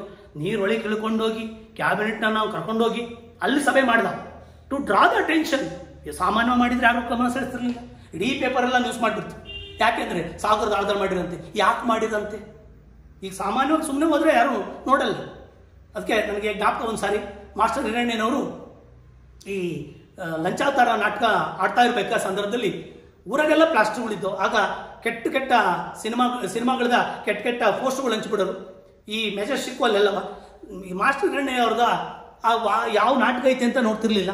ಹಿರಣ್ಣಯ್ಯನವರು ಭಾಳ ಬುದ್ಧಿ ಬೆಳೆಸಿ ಏನು ಮಾಡಿದ್ರು ಆ ಕೆಟ್ಟ ಪೋಸ್ಟರ್ ಮಧ್ಯದಲ್ಲಿ ನಂದು ಲಂಚಾವತಾರ ನಾಟಕ ಆಡ್ತೀನಿ ಅಂದರೆ ಯಾರೂ ಬರಲ್ಲ. ಆ ಹುಡುಗರನ್ನೆಲ್ಲ ಕರೆದ್ರು, ಬರಲ್ಲ ಇಲ್ಲೊಂದು ನಿಮಿಷ ಅಂತ ಕರೆದು ಬಿಟ್ಟೆ ಮಾಡಿ ಗೊತ್ತಾ, ಎಲ್ಲ ಉಲ್ಟಾ ಹಾಕ್ಕೊಂಬರಲ್ಲ ಅಂತ ಹೇಳಿದ್ರು. ಎಲ್ಲ ಉಲ್ಟಾ ಹಾಕ್ಕೊಂಬಂದಿದ್ರು. ಇಡೀ ಬೆಂಗಳೂರು ಸುತ್ತುವೆ ಇದ್ಬತ್ತು ಜನ. ಅದ್ರ ಮಧ್ಯದಲ್ಲಿ ನೋಡಿದ್ರು ಏನಂತ, ಏನಿದು ಹಿಂಗೆ ಉಲ್ಟಾ ಹಾಕೋನಲ್ಲ ಯಾವನು, ಏನೂ ಇಲ್ಲ ಕೊಡೋ ಲಂಚಾವತಾರ ಎಷ್ಟೊತ್ತಿಗೆ ಐತೆ, ಜನ ತುಂಬೋಗ್ಬಿಡ್ತಂತೆ. ನಮ್ಮಲ್ಲಿ ಸ್ವಲ್ಪ ಭಿನ್ನವಾಗಿದ್ದಾಗ ಎಲ್ಲ ನೋಡ್ತಾರೆ. ಅದಕ್ಕೆ ಭಿನ್ನವಾಗಿ ಮಾಡೋಕ್ಕೆ ಸಾಗರದ ಆಳದಲ್ಲಿ ಮಾಡಿದ್ದಾರೆ. ನೆಕ್ಸ್ಟು ಆದರೆ ಗೊತ್ತಿಲ್ಲ ನಿಮಗೆ, ನಮ್ಮ ಪಕ್ಕದ ನೇಪಾಳ. ಸರ್ ನೇಪಾಳ ಯಾಕೆ ಮಾಡ್ಬೇಕು ಸರ್? ನೇಪಾಳ ನೀವು ದ್ವೀಪ ರಾಷ್ಟ್ರ ಅಂತ ಹೇಳಿದ್ರಿ, ಬಟ್ ನೇಪಾಳ ಅದೊಂದು ಪರ್ವತ ರಾಷ್ಟ್ರ ಅಲ್ವೇ? ಅದು ಎತ್ತರದಾಗ ಐತಲ್ಲ, ಅಲ್ಲಿ ಗೊತ್ತಿರ್ಬೇಕು ನಿಮಗೆ. ಎತ್ತರಕ್ಕೆ ಹೋದಂಗೆ ತಾಪಮಾನ ಕಡಿಮೆ ಆಗುತ್ತೆ ಅಂದ್ರೆ ಐಸ್ ಆಗ್ತದೆ ಅಂದ್ರೆ ಹಿಮಾಲಯ ಪರ್ವತದ ಐಸೆಲ್ಲ ಬರ್ತೈತೆ. ಹಂಗಾರೆ ಜಾಗತಿಕ ತಾಪಮಾನ ಹೆಚ್ಚಾದ್ರೆ ಹಿಮಾಲಯ ಪರ್ವತದ ಐಸೆಲ್ಲ ಬರ್ತದೆ, ಒಂದು ರಾಷ್ಟ್ರ ನಿರ್ನಾಮವಾಗ್ತದೆ. ಅದಕ್ಕೆ ಅವರೇ ಮಾಡಿ ಗೊತ್ತಾ, ಮೌಂಟ್ ಎವರೆಸ್ಟ್ ಶಿಖರದ ಮೇಲೆ, ಮೌಂಟ್ ಎವರೆಸ್ಟ್ ಶಿಖರದ ಹತ್ರ ಹೋಗಿ, ನೇಪಾಳದ ಹತ್ರ ಇದೆ ಮೌಂಟ್ ಎವರೆಸ್ಟ್ ಶಿಖರ ಬರೋದು ನೇಪಾಳದಲ್ಲಿ, ಹಿಮಾಲಯ ಪರ್ವತ. ಹಾಗಾದ್ರೆ ಅಲ್ಲಿ ಏನ್ ಮಾಡ್ತಾ ಬಂದು ಮೌಂಟ್ ಎವರೆಸ್ಟ್ ಶಿಖರ ಮಾಡ್ತಾರೆ. ಅಲ್ಲಿಗೆ ಆ ಮೂಲಕ ಗಮನವನ್ನು ಸೆಳೆದು. Sir one more, Saudi Arabia. ಆದರೆ ಸೌದಿ ಅರೇಬಿಯಾ ಸರಿ ಸರ್, ಇದು ಇಮಾಮ್ ಸಾಬ್ರಿಗೂ ಗೋಕುಲಾಶ್ರಮಿಗೆ ಏನು ಸಂಬಂಧ ನನಗೆ? ಸರ್ ಹೋಗ್ಲಿ, ಅಲ್ಲಿ ಎತ್ತರದಾಗೈತೆ ಹಿಮ, ಇದು ಹೋಗ್ಲಿ, ಏನೋದು ಇದು ಬರ್ತದೆ, ದ್ವೀಪ ರಾಷ್ಟ್ರ ಮುಳುಗೋಗ್ಬಿಡುತ್ತೆ, ದ್ವೀಪ ರಾಷ್ಟ್ರಗಳಿಗೆಲ್ಲ ಭಯ ಬಂದ್ಬಿಟ್ಟಿದೆ. ಒಪ್ಕೊಂಡ್ರಿ, ಇವನೇ ಯಾಕೆ ಗೊತ್ತಿರಲಿ ನಿಮಗೆ. ಯಾವಾಗ ಜಾಗತಿಕ ತಾಪಮಾನ ಇರುತ್ತೋ ಡೆಸರ್ಟ್ ಏರಿಯಾ ಹೆಚ್ಚಾಗುತ್ತೆ. ಹಾಗಾದ್ರೆ ಡೆಸರ್ಟ್ ಏರಿಯಾ ಹೆಚ್ಚಾಗ್ತಾ ಇದೆ ಅಂದ್ರೆ ಇದೊಂದು ಮರುಭೂಮಿ ಇದೆ, ಮರುಭೂಮಿ ಪ್ರದೇಶ ಹೆಚ್ಚಾಗೋದ್ರಿಂದ ಇವರೋಗಿ ಹಾಗಾದ್ರೆ ಮರುಭೂಮಿನಲ್ಲಿ ಕ್ಯಾಬಿನೆಟ್ ಮೀಟಿಂಗ್ ಅನ್ನ ಮಾಡ್ತಾ ಬಂದು, ಸಂಪುಟ ಸಭೆಯನ್ನ ಮಾಡ್ತಾ ಬಂದು. ಈ ಮೂಲಕ ಜಾಗತಿಕ ತಾಪಮಾನವನ್ನ ಕಡಿಮೆ ಮಾಡೋದಕ್ಕೆ ಸಂಬಂಧಪಟ್ಟಂತೆ ಸುಮಾರು ಇದನ್ನ ಮಾಡ್ತಾ ಬಂದ್ರು. ಮೊನ್ನೆ ಪ್ಯಾರಿಸ್ ಅಗ್ರಿಮೆಂಟ್ ಆಗಿದೆ 2015 ಅದಕ್ಕೆ ಟ್ರಂಪ್ ಹಾಕ್ಬೇಡ ಸೈನ್ಯ ಅಂತ ಇದು ಮಾಡ್ತಾ ಬಂದ್ರು. ಜಗತ್ತಿನ ಎಲ್ಲ ರಾಷ್ಟ್ರಗಳು ಇದು ಮಾಡ್ತಾ ಬಂದ್ರೆ Paris agreement is most important. ಅಲ್ಲಿ ಪ್ಯಾರಿಸ್ ಅಲ್ಲಿ ಒಂದು ಕಾನ್ಫರೆನ್ಸ್ ನಡೀತಾ ಬಂತು, ಕೋಪ್ ಸಮ್ಮೇಳನ. ಅದರಲ್ಲಿ ಜಾಗತಿಕ ತಾಪಮಾನಕ್ಕೆ ಹೆಚ್ಚು ಆದ್ಯತೆ ಕೊಟ್ಟಿದೆ. ಅಲ್ಲಿಗೆ ಅರ್ಥ ಜಾಗತಿಕ ಇನ್ನೊಂದೊಮ್ಮೆ ಪರಿಸರದ ಬಗ್ಗೆ ಎತ್ಕೊಂಡಾಗ ಕೋಪ್ ಸಮ್ಮೇಳನಗಳೆಲ್ಲ ಮಾತಾಡ್ತಾ ಬರ್ತೀವಿ. ಈಗ ನಾನು ಮುಂದೆ ಬರ್ತಾ ಇದ್ದೀನಿ, ಅಲ್ಲಿಗೆ ಸಾಗರ ಮಟ್ಟದ ಹೆಚ್ಚಾಗ್ತಾ ಬಂದಾಗ ಏನಾಗುತ್ತೆ ಅಂತ ಹೇಳ್ತಾ ಬಂದೆ, ನೇಪಾಳ ಇಲ್ಲೆಲ್ಲ ಹಾಗಾದ್ರೆ ಗೊತ್ತಾಯ್ತು ನಿಮಗೆ. ಇದರಿಂದ ಹೊರಗಡೆ ಬರಕ್ಕೆ ನಾವೇನು ಮಾಡಬೇಕು ಅಂದರೆ ಹೆಚ್ಚೆಚ್ಚು ಏನನ್ನು ಬೆಳೆಸಬೇಕಾಗಿದೆ, ಅರಣ್ಯ. 1988ರ ಅರಣ್ಯ ನೀತಿನಲ್ಲಿ ಹೇಳಿದರೆ ಭಾರತದ ಒಟ್ಟು ಭೂ ಪ್ರದೇಶದ 33% ಇದಿದ್ರೆ ಫಾರೆಸ್ಟ್ ಇದ್ರೆ ಅಸ್ತಿತ್ವ ಉಳ್ಕೊಂತದೆ ಅಂತ 21-22ಕ್ಕೆ ಬಂದಿದ್ದೀವಿ. ಕಾರಣ ಏನಾಗುತ್ತೆ, ನಗರೀಕರಣ ಆಗಿದೆ, ಕೈಗಾರೀಕರಣ ಆಗಿದೆ. ಹಾಗಾದರೆ ಅದರಿಂದ ಅರಣ್ಯ ಕಡಿಮೆ ಆಗ್ತದೆ. ಅರಣ್ಯ ಕಡಿಮೆ ಆದಾಗ ದ್ಯುತಿ ಸಂಶ್ಲೇಷಣ ಕ್ರಿಯೆ ಕಡಿಮೆ ಆಗುತ್ತೆ. ದ್ಯುತಿ ಸಂಶ್ಲೇಷಣ ಕ್ರಿಯೆ ಕಡಿಮೆ ಆದರೆ ಕಾರ್ಬನ್ ಡೈಆಕ್ಸೈಡ್ ಪ್ರಮಾಣ ಜಾಸ್ತಿ ಆಗುತ್ತೆ. ಕಾರ್ಬನ್ ಡೈಆಕ್ಸೈಡ್ ಪ್ರಮಾಣ ಜಾಸ್ತಿ ಆದಾಗ ಗ್ಲೋಬಲ್ ವಾರ್ಮಿಂಗ್ ಜಾಸ್ತಿ ಆಗುತ್ತೆ. ಅರಣ್ಯ ಜಾಸ್ತಿ ಆಗಬೇಕು. ಹಾಗಾದರೆ ಕೈಗಾರಿಕೆಗಳು ಹೊರಸೂಸ್ತಾ ಇರುವಂಥ ಅನಿಲಗಳ ಪ್ರಮಾಣ ಕಡಿಮೆ ಆಗಬೇಕು, ಕಾರ್ಬನ್ ಡೈಆಕ್ಸೈಡ್ ಕಡಿಮೆ ಆಗಬೇಕು. ವಾಹನಗಳನ್ನು ಹಾಗಾದರೆ ಸಂಖ್ಯೆಗಳನ್ನು ಕಡಿಮೆ ಮಾಡಬೇಕು. ಹಾಗಾದರೆ ಇದರಲ್ಲೂ ಕೂಡ ಗೊತ್ತಿಲ್ಲ ನಿಮಗೆ, ಬಯೋಫ್ಯೂಯಲ್ಸ್ ಅನ್ನು ಬಳಸಿದ್ರೆ ಕಡಿಮೆ ಆಗ್ತಾ ಬರ್ತದೆ. ಆದರೆ ಇತ್ತೀಚೆಗೆ CNG ಅನ್ನು ಬಳಕೆ ಮಾಡ್ತಾ ಇದ್ದಾರೆ, ಕಂಪ್ರೆಸ್ಡ್ ನ್ಯಾಚುರಲ್ ಗ್ಯಾಸಸ್ ಅನ್ನ ಡೆಲ್ಲಿ ಅಂತ ದೇಶಗಳ ಪಟ್ಟಣಗಳಲ್ಲೆಲ್ಲ. ಕಾರಣ emission of the carbon dioxide is less than the ಹಾಗಾದರೆ ಫಾಸಿಲ್ ಫ್ಯೂಯಲ್ಸ್. ನಮ್ಮಲ್ಲಿ ಬಳಸುವಂಥ ಅವಶೇಷ ಇಂಧನಗಳಿಗಿನ್ನ ಅತ್ಯಂತ ಕಡಿಮೆ ಹೊರಸೂಸ್ತಾ ಬರ್ತದೆ. ಏನನ್ನ ಕಾರ್ಬನ್ ಡೈಆಕ್ಸೈಡ್ ಅನ್ನ CNG ಕಂಪ್ರೆಸ್ಡ್ ನ್ಯಾಚುರಲ್ ಗ್ಯಾಸು ಇದರೊಳಗಡೆ ಮೇಡ್ ಅಪ್ ಆಫ್ ಮೀಥೇನ್ ಇರ್ತದೆ. ಹಾಗಾದರೆ ಅದರಿಂದ ಅದು ಮೀಥೇನ್ ಅನ್ನ ನಾವು ಗೋಬರ್ ಗ್ಯಾಸ್ ಅಂತ ಕರಿತಾ ಬರ್ತೀವಿ. ಗೋಬರ್ ಗ್ಯಾಸ್ ಆಗಿರ್ತದೆ. ಇದನ್ನ ಬಳಸಿದ್ರೆ ಎಮಿಷನ್ ಕಡಿಮೆ. ಯಾವುದ್ರ ಕಡೆ ಎಮಿಷನ್ ಕಡಿಮೆ? ಕಾರ್ಬನ್ ಡೈಆಕ್ಸೈಡ್ ಎಮಿಷನ್ ಕಡಿಮೆ, ಗ್ಲೋಬಲ್ ವಾರ್ಮಿಂಗ್ ಕಡಿಮೆ ಆಗುತ್ತೆ, ಗ್ರೀನ್ ಹೌಸ್ ಗ್ಯಾಸಸ್ ಕಡಿಮೆ ಆಗ್ತದೆ. ಆಗ ಅಸ್ತಿತ್ವ ಹುಡ್ಕೊಂತ ಬರ್ತದೆ. ಮುಂದೆ ಬರ್ತಾ ಇದ್ದೀನಿ. ಈ ಟ್ರೋಪೋಸ್ಫಿಯರ್ ಬಗ್ಗೆ ಇಷ್ಟೆಲ್ಲ ಮಾತಾಡಿದೆ ನಾನು. ಈಗ ಈ ಟ್ರೋಪೋಸ್ಫಿಯರ್ ಬಗ್ಗೆ ನಿಮಗೆ ಕ್ಲಿಯರ್ ಗೊತ್ತಾಯ್ತು. ಎಲ್ಲಿಂದ ಎಲ್ಲಿ ತನಕ 15-16 ಅಂತ ಹೇಳ್ತಾ ಬಂದೆ. ನೆಕ್ಸ್ಟ್ ಮುಂದಿನ ಭಾಗ ಹಾಗಾದ್ರೆ 16 ಕಿಲೋಮೀಟರ್ ಇಂದ ಹಿಡಿದು ಹಾಗಾದ್ರೆ 50 ಕಿಲೋಮೀಟರ್ ತನಕ ದಟ್ ಇಸ್ ದ ಸ್ಟ್ರಾಟೋಸ್ಫಿಯರ್. ಈಗ ಎರಡನೇದು ಡೈರೆಕ್ಟ್ ಸ್ಟ್ರಾಟೋಸ್ಫಿಯರ್ಗೆ ಹೋಗಲ್ಲ. ಯಾಕೆ ಹೋಗಲ್ಲ ಅಂದ್ರೆ ಅಲ್ಲಿಲ್ಲ, ಅವರು ಸ್ಟ್ರಾಟೋಸ್ಫಿಯರ್ ಡೈರೆಕ್ಟ್ ಆಗಿಲ್ಲ, ಅಲ್ಲಿಗೆ ಇಲ್ಲಿ ಮತ್ತೆ ಒಂದು ಸ್ವಲ್ಪ ನಿಲ್ಲುತ್ತದೆ. That is called as A tropopause ಅಂತ ಕರಿತೀವಿ. PAUSE. ನೀವು ಟೈಪ್ ರೆಕಾರ್ಡರ್ಗಳನ್ನ ನೋಡಿರ್ತೀರಾ, ಯಾಕಾರ ಸ್ವಲ್ಪ ನಿಲ್ಲಿಸಬೇಕು ಅಂದ್ರೆ ಮಧ್ಯ ಬಟನ್ ಒತ್ತೀವಿ, ದಟ್ ಇಸ್ ಪಾಸ್ ಅಂತ. ಅಲ್ಲಿಗೆ ಅರ್ಥ ಇನ್ ಬಿಟ್ವೀನ್ ಸ್ಟ್ರಾಟೋಸ್ಫಿಯರ್ ಅಂದ್ರೆ troposphere there is A gap, ಅಥವಾ ಇಂಟರ್ಮೀಡಿಯೇಟ್ ಆಗಿ ಒಂದಿಷ್ಟು ಸ್ಪೇಸ್ ಇದೆ, that is cos A tropopause ಅಂತ ಕರಿತೀವಿ. ಹಾಗಾದ್ರೆ ಟ್ರೋಪೋಪಾಸ್ ಅನ್ನೋದು it is between the stratosphere and troposphere. ಈಗ ಇದು ಟ್ರೋಪೋಸ್ಫಿಯರ್ ಇದು ದಟ್ ಇಸ್ ಸ್ಟ್ರಾಟೋಸ್ಫಿಯರ್. ಆದರೆ ಇವೆರಡರ ಮಧ್ಯೆ ಬರೋದೆ ಟ್ರೋಪೋಪಾಸ್. ಕೇಳ್ತಾ ಬರ್ತಾನೆ, tropopause is present between stratosphere and ಇದಕ್ಕೆ ಬೇಕಾದಷ್ಟು ಗೊತ್ತಾಯ್ತು. ಲ್ಯಾಬ್ಸ್ ದರ ಗೊತ್ತಾಯ್ತು, ಆಮೇಲೆ ಗ್ಲೋಬಲ್ ವಾರ್ಮಿಂಗ್ ಗೊತ್ತಾಯ್ತು. ಇನ್ನೂ ಒಂದು ಪಾಯಿಂಟ್ ಇದೆ, ಬೇಕಾದ್ರೆ ಅದನ್ನು ಕವರ್ ಮಾಡಿ. ಆಸಿಡ್ ರೈನ್ ಕೂಡ ಉಂಟಾಗುತ್ತೆ. ಒಂಚೂರು ಕವರ್ ಮಾಡಿಬಿಡ್ತೀನಿ. ಆ ಸ್ಟ್ರಾಟೋಸ್ಫಿಯರ್ಗೆ ಹೋಗಿನ ಮುಂಚಿತವಾಗಿ ಆಸಿಡ್ ರೈನ್ ಅಂತ, ಆಮ್ಲ ಮಳೆ, ಆಸಿಡ್ ರೈನ್ ಅಂತ ಬರ್ತಾ ಇದೆ. ಈಗ ಇಲ್ಲಿ ಬರ್ತದಲ್ಲ, ಇಲ್ಲೆಲ್ಲ ಇರುತ್ತಲ್ಲ gases, oxides of nitrogen and oxides of sulphur, oxides of nitrogen and oxides of sulphur. ಇವೆರಡರಿಂದ oxides of sulphur ಇದ್ದಾಗ, ಸಲ್ಫರ್ ಎಲ್ಲಿಂದ ಬಂತು ಸರ್ ಅಂದ್ರೆ burning of the fuels, petroleum products ಅಲ್ಲಿ ಇರ್ತದೆ. ಆಮೇಲೆ ಇವೆರಡೂ ನೀರಲ್ಲಿ ಬೆರ್ತಾರೆ. ಇದು ಬರ್ತಾ ಇದೆ ಮಳೆ, ನಾನು ಹೇಳಿದೆ ಮೋಡ ಎಲ್ಲ ಇಲ್ಲೇ ಐತೆ ಅಂತ. ಈ ಮೋಡ ಇಲ್ಲಿ ಇಳಿತಿದ್ದಂಗೆ ಇದ್ರ ಜೊತೆ ಮಿಕ್ಸ್ ಆದಾಗ ನೈಟ್ರಿಕ್ ಆಸಿಡ್ ಆಗುತ್ತೆ. ನೈಟ್ರಿಕ್ ಆಸಿಡ್ ಇದರಲ್ಲಿ ಸಲ್ಫ್ಯೂರಿಕ್ ಆಸಿಡ್ ಆಗುತ್ತೆ. ಸಲ್ಫ್ಯೂರಿಕ್ ಆಸಿಡ್ ಅಂದ್ರೆ H2SO4. ನಿಮಗೆ ಗೊತ್ತಿದೆ, ಸಲ್ಫ್ಯೂರಿಕ್ ಆಸಿಡ್ ಅನ್ನ ಆಮ್ಲಗಳ ರಾಜ ಅಂತ ಕರೀತಾರೆ. ಅದನ್ನ ಬ್ಯಾಟ್ರೀಸ್ ಅಲ್ಲಿ ಬಳಸ್ತಾರೆ, ಚಾರ್ಜಬಲ್ ಬ್ಯಾಟ್ರೀಸ್ ಅಲ್ಲಿ. ಹಾಗಾದ್ರೆ ಇವೆರಡೂ ಕೂಡ ಮಿಕ್ಸ್ ಆದ್ರೆ ನೀರಿನ ಜೊತೆಗೆ ಬರೋ ಮಳೆಯನ್ನ ನಾವು ಏನಂತ ಕರಿತೀವಿ ಅಂದ್ರೆ ಆಮ್ಲ ಮಳೆ ಅಂತ ಕರಿತೀವಿ. ಮೇಲ್ಗಡೆ ಸೇರ್ತಿದಂಗೆ ಆಸಿಡ್ ಆಗ್ತದೆ. ಆಸಿಡ್ ಅನ್ನು ಎಂತ ಆಸಿಡ್ ಅಂದ್ರೆ ನೈಟ್ರಿಕ್ ಆಸಿಡ್ ಮತ್ತು ಸಲ್ಫ್ಯೂರಿಕ್ ಆಸಿಡ್. ಇಂಥ ಮಳೆನ ನಾವು ಆಸಿಡ್, ಇದಕ್ಕೆ ಬೆಸ್ಟ್ ಎಕ್ಸಾಂಪಲ್ ಅಂದ್ರೆ ಆಸಿಡ್ ರೈನ್ ಆಗ್ತಾ ಇದೆ ಅಂದ್ರೆ ನಿಮಗೆ ಗೊತ್ತಾಗದೆ ಹೆಂಗೆ, ಇಲ್ಲಿ ಆಸಿಡ್ ರೈನ್ ಆಗಿದೆ ಅಂದ್ರೆ ಮಾರ್ಬಲ್ಗಳೆಲ್ಲ ಇದಾಗ್ತಾ ಬರ್ತವೆ, ತನ್ನ ಹೊಳಪನ್ನು ಕಳ್ಕೊಂತವೆ. ಎಸ್ಪೆಷಲಿ ತಾಜ್ ಮಹಲ್ಲು ತನ್ನ ಹೊಳಪನ್ನು ಕಳ್ಕೊಂಡಿದೆ ಬಿಕಾಸ್ ಆಫ್ ದ ಯಾವುದರಿಂದ ಅಂದ್ರೆ ಆಸಿಡ್ ರೈನ್ ಇಂದ. ಆಮ್ಲ ಮಳೆಗೆ ಕಾರಣವಾದ ರಾಸಾಯನಿಕಗಳು ಯಾವ್ಯಾವ ಅಂದ್ರೆ ಆಕ್ಸೈಡ್ಸ್ ಆಫ್ ನೈಟ್ರೋಜನ್ ಮತ್ತು ಆಕ್ಸೈಡ್ಸ್ ಆಫ್ ಸಲ್ಫರ್, ಗಂಧಕದ ಆಕ್ಸೈಡ್ ಮತ್ತು ಸಾರ್ವಜನಿಕದ ಆಕ್ಸೈಡ್. ತುಂಬಾ ಬಾರಿ ಕೇಳಿದಾನೆ ಅದನ್ನ. pH value become less than 7, 5.6 ರಿಂದ ಹಾಗಾದ್ರೆ 6.5ಗೆ ಹಾಗಾದ್ರೆ pH ವ್ಯಾಲ್ಯೂ ಬಂದ್ರೆ, ಹಾಗಾದ್ರೆ pH ಮೌಲ್ಯ ಬಂದ್ರೆ that is the acid rain ಅಂತ ಕರಿತೀವಿ. 7ಕ್ಕಿಂತ ಕಡಿಮೆ ಇದ್ರೆ ಆಮ್ಲೀಯ, 7 ಇದ್ರೆ ತಟಸ್ಥ, 7ಕ್ಕಿಂತ ಮೇಲಿದ್ರೆ ಪ್ರತ್ಯಾಮ್ಲೀಯ, 5.6 to 6.5 ಇದ್ರೆ ನೀರು. ಅದು ಈಗ ಚೀನಾದಾಗ ಇದು ಕಾಮನ್. ನಮ್ಮಲ್ಲೂ ಇತ್ತೀಚೆಗೆ ಆಮ್ಲ ಮಳೆ ಸ್ವಲ್ಪ ಆಗ್ತಾ ಇದೆ ಅಂತಾರೆ, ಪಿಣ್ಯದ ಹತ್ರ ಕಂಡು ಬರ್ತದೆ ಅಂತ. ಯಾಕೆಂದ್ರೆ ಇಂಡಸ್ಟ್ರಿಯಲ್ಲೂ ಹೊಗೆಯನ್ನು ಸೂಸ್ಬೇಕಾದ್ರೆ ಇದು ಬಂದೇ ಬರ್ತದೆ ಆಮ್ಲ ಮಳೆ. ಆಮ್ಲ ಮಳೆ ಆಗ್ಬೇಕಾದ್ರೆ ಈ ಮೋಡದಿಂದ ಬಿದ್ದಂಥದ್ದು ಮಳೆ ಆ ರಾಸಾಯನಿಕದೊಂದಿಗೆ ಸೇರಿ ಬೀಳ್ಬೇಕಾದ್ರೆ ಆಮ್ಲ ಮಳೆ. ಇದು ಬಹಳ ಅಪಾಯಕಾರಿ. ಆಮ್ಲ ಮಳೆ ಬಿದ್ದರೆ ನಮ್ಮಲ್ಲಿ ಎಸ್ಪೆಷಲಿ ತಾಜ್ ಮಹಲ್ನಂಥ ಮಾನ್ಯುಮೆಂಟ್ಸ್ಗಳು ನಾಶವಾಗ್ತವೆ. ಇದನ್ನು ಅವಾಯ್ಡ್ ಮಾಡಬೇಕು. ಇದು ಒಳ್ಳೆ ವಿದ್ಯಮಾನ ಅಲ್ಲ, ಪರಿಸರಕ್ಕೆ ಬಹಳ ತೊಂದರೆ. ನೆಕ್ಸ್ಟ್ ಮುಂದೆ ಬರ್ತಾ ಇದ್ದೀನಿ. ಸ್ಟ್ರಾಟೋಸ್ಫಿಯರ್ ಅಂದೆ ಹಾಗಾದ್ರೆ ಸಮೋಷ್ಣ ಮಂಡಲ. ಎರಡನೇ ಮಂಡಲಕ್ಕೆ ಬಂದೇ ನಾನೀಗ ಸಮೋಷ್ಣ ಮಂಡಲ. ಇದುವರೆಗೂ ಮಾತಾಡೋದು ಟ್ರೋಪೋಸ್ಫಿಯರ್. ನೆಕ್ಸ್ಟ್ ಈಗ ಬರ್ತಾ ಇರೋದು ನಾನು ಸ್ಟ್ರಾಟೋಸ್ಫಿಯರ್ಗೆ. ಇಲ್ಲಿ ಬಹಳ ಮುಖ್ಯ ಸ್ಟ್ರಾಟೋಸ್ಫಿಯರ್ ಅಂತಿದಂಗೆ ಇಲ್ಲೊಂದು ಲೇಯರ್ ಇದೆ. ಸ್ಟ್ರಾಟೋಸ್ಫಿಯರ್ ಎಲ್ಲಿಂದ ಎಲ್ಲಿಗೆ ಅಂತ ಕೇಳಿದ್ದಾನೆ ಕ್ವಶನ್ಸ್ ಅನ್ನು. 16 to ಅಥವಾ 15 to 50 ಕೊಡ್ಬೋದು, ಅಥವಾ 16 to 50 ಕೊಡ್ಬೋದು. ನಾನು ಆಗಲೇ ಹೇಳಿದ್ದೀನಿ ಇದು ಕಾನ್ಸ್ಟೆಂಟ್ ಇಲ್ಲ, ಎಲ್ಲ ಬುಕ್ಕಲ್ಲೂ ಚೇಂಜಸ್ ಇದೆ. ಬಟ್ ಇಲ್ಲಿಂದ ಏನಂತ ಗೊತ್ತಾಗಲ್ಲ. ಇಲ್ಲಿ ಬಂತು, ಇಲ್ಲೊಂದು ಲೇಯರ್ ಫಾರ್ಮೇಷನ್ ಆಗಿದೆ. ಬಹಳ ಮುಖ್ಯವಾದ ಇಲ್ಲೊಂದು ಲೇಯರ್ 15ರಿಂದ ಅದರ 16ರಿಂದ ಅಥವಾ 15 ಇದೆ ಅಂದರೆ 35 ಕಿಲೋಮೀಟರ್ ತನಕ ಒಂದು ಲೇಯರ್ ಫಾರ್ಮೇಷನ್ ಆಗಿದೆ. ಅಲ್ಲಿಗೆ ಮೇಲಿಲ್ಲ, ಸ್ಟ್ರಾಟೋಸ್ಫಿಯರ್ ಕೆಳಗಡೆ ಇದೆ. ಸ್ಟ್ರಾಟೋಸ್ಫಿಯರ್ನ ಕೆಳಭಾಗದಲ್ಲಿ ಒಂದು ಲೇಯರ್ ಇದೆ, ದಟ್ ಇಸ್ ದ ಓಝೋನ್. ಹಾಗಾದ್ರೆ ಓಝೋನ್ ಪದರ, ಓಝೋನ್ ಲೇಯರ್ ಅಂತ ಕರೀತೀವಿ. ಹಾಗಾದ್ರೆ ಕ್ವಶನ್ ತೆಗಿಬೋದು. ಡೈರೆಕ್ಟ್ ತೆಗ್ದಿದ್ದಾನೆ. ಏನಂತ ಗೊತ್ತಾ? ಓಝೋನ್ ಪದರ ಯಾವ ಲೇಯರ್ ಆಗೈತೆ ಅಂದ್ರೆ ಸಮೋಷ್ಣ ಮಂಡಲದಾಗಿದೆ, ಅದು 2ನೇ ಲೇಯರ್. ಇನ್ನೂ ಒಂದು ಸ್ವಲ್ಪ ಮುಂದಕ್ಕೆ ಹೋಗಿ ತೆಗಿತಾನೆ. ಸಮೋಷ್ಣ ಮಂಡಲದಲ್ಲಿ ಎಲ್ಲೈತೆ ಅಂದ್ರೆ ಅದು ಲೋಯರ್ ಸರ್ಫೇಸ್ ಆಗಿದೆ. ಯಾವುದ್ರ lower surface? Above the tropopause, below the lower limit of the stratosphere. ಇಲ್ಲಿ 15ರಿಂದ 35 ಅಥವಾ 16ರಿಂದ 35 ಅಂದ್ಕೊಂಡೆ. ಇಲ್ಲಲ್ಲೇ ಗಾಳಿ ಕಡಿಮೆ ಆಗ್ತಾ ಇದೆ. ಮುಂದೆ ಮಾತಾಡ್ತೀನಿ ನಾನು. ವಿಮಾನಗಳೆಲ್ಲ ಇಲ್ಲೇ ಹೋಗೋದು. ಆಮೇಲೆ ಇತ್ತೀಚೆಗೆ ಒಂದು ಪ್ರಾಜೆಕ್ಟ್ ಲೂನ್ ಅಂತ ಮಾಡಿದ್ದಾರೆ. ಅಲ್ಲಿ ಬಲೂನ್ಸ್ಗಳನ್ನು ಬಿಟ್ಟು ಆಲ್ಫಾಬೆಟ್ ಅನ್ನೋ ಒಂದು ಸಂಸ್ಥೆ ಅಮೆರಿಕಾದ್ದು ಈ ವೈಫೈ ನೆಟ್ವರ್ಕ್ಗಳನ್ನ ಇಂಟರ್ನೆಟ್ ಕೊಡೋದಕ್ಕೆಲ್ಲ ಮಾತಾಡ್ತೀನಿ. ಅದು ಫಸ್ಟ್ ಕ್ಲಿಯರ್ ಮಾಡಿಬಿಡ್ತೀನಿ. ಓಝೋನನ್ನು, ಓಝೋನ್ ಪದರ. ಆದರೆ ನಿಮಗೆ ಈಗ ಅರ್ಥ ಆಗ್ತಾ ಇದೆ ಓಝೋನ್ ಪದರ ಕಂಡು ಬರೋದು ಈ ಭಾಗದಲ್ಲಿ ಅಂತ. ಈ ಭಾಗದಲ್ಲಿ ಕಂಡು ಬರ್ತದೆ. ಇದು ಈ ಭಾಗದಲ್ಲಿ ಕಂಡು 15ರಿಂದ 35 ತನಕ, ಅಲ್ಲ 16ರಿಂದ 35 ತನಕ ಆ ವ್ಯಾಪ್ತಿಲಿದೆ lower surface of the stratosphere ಅಂತ.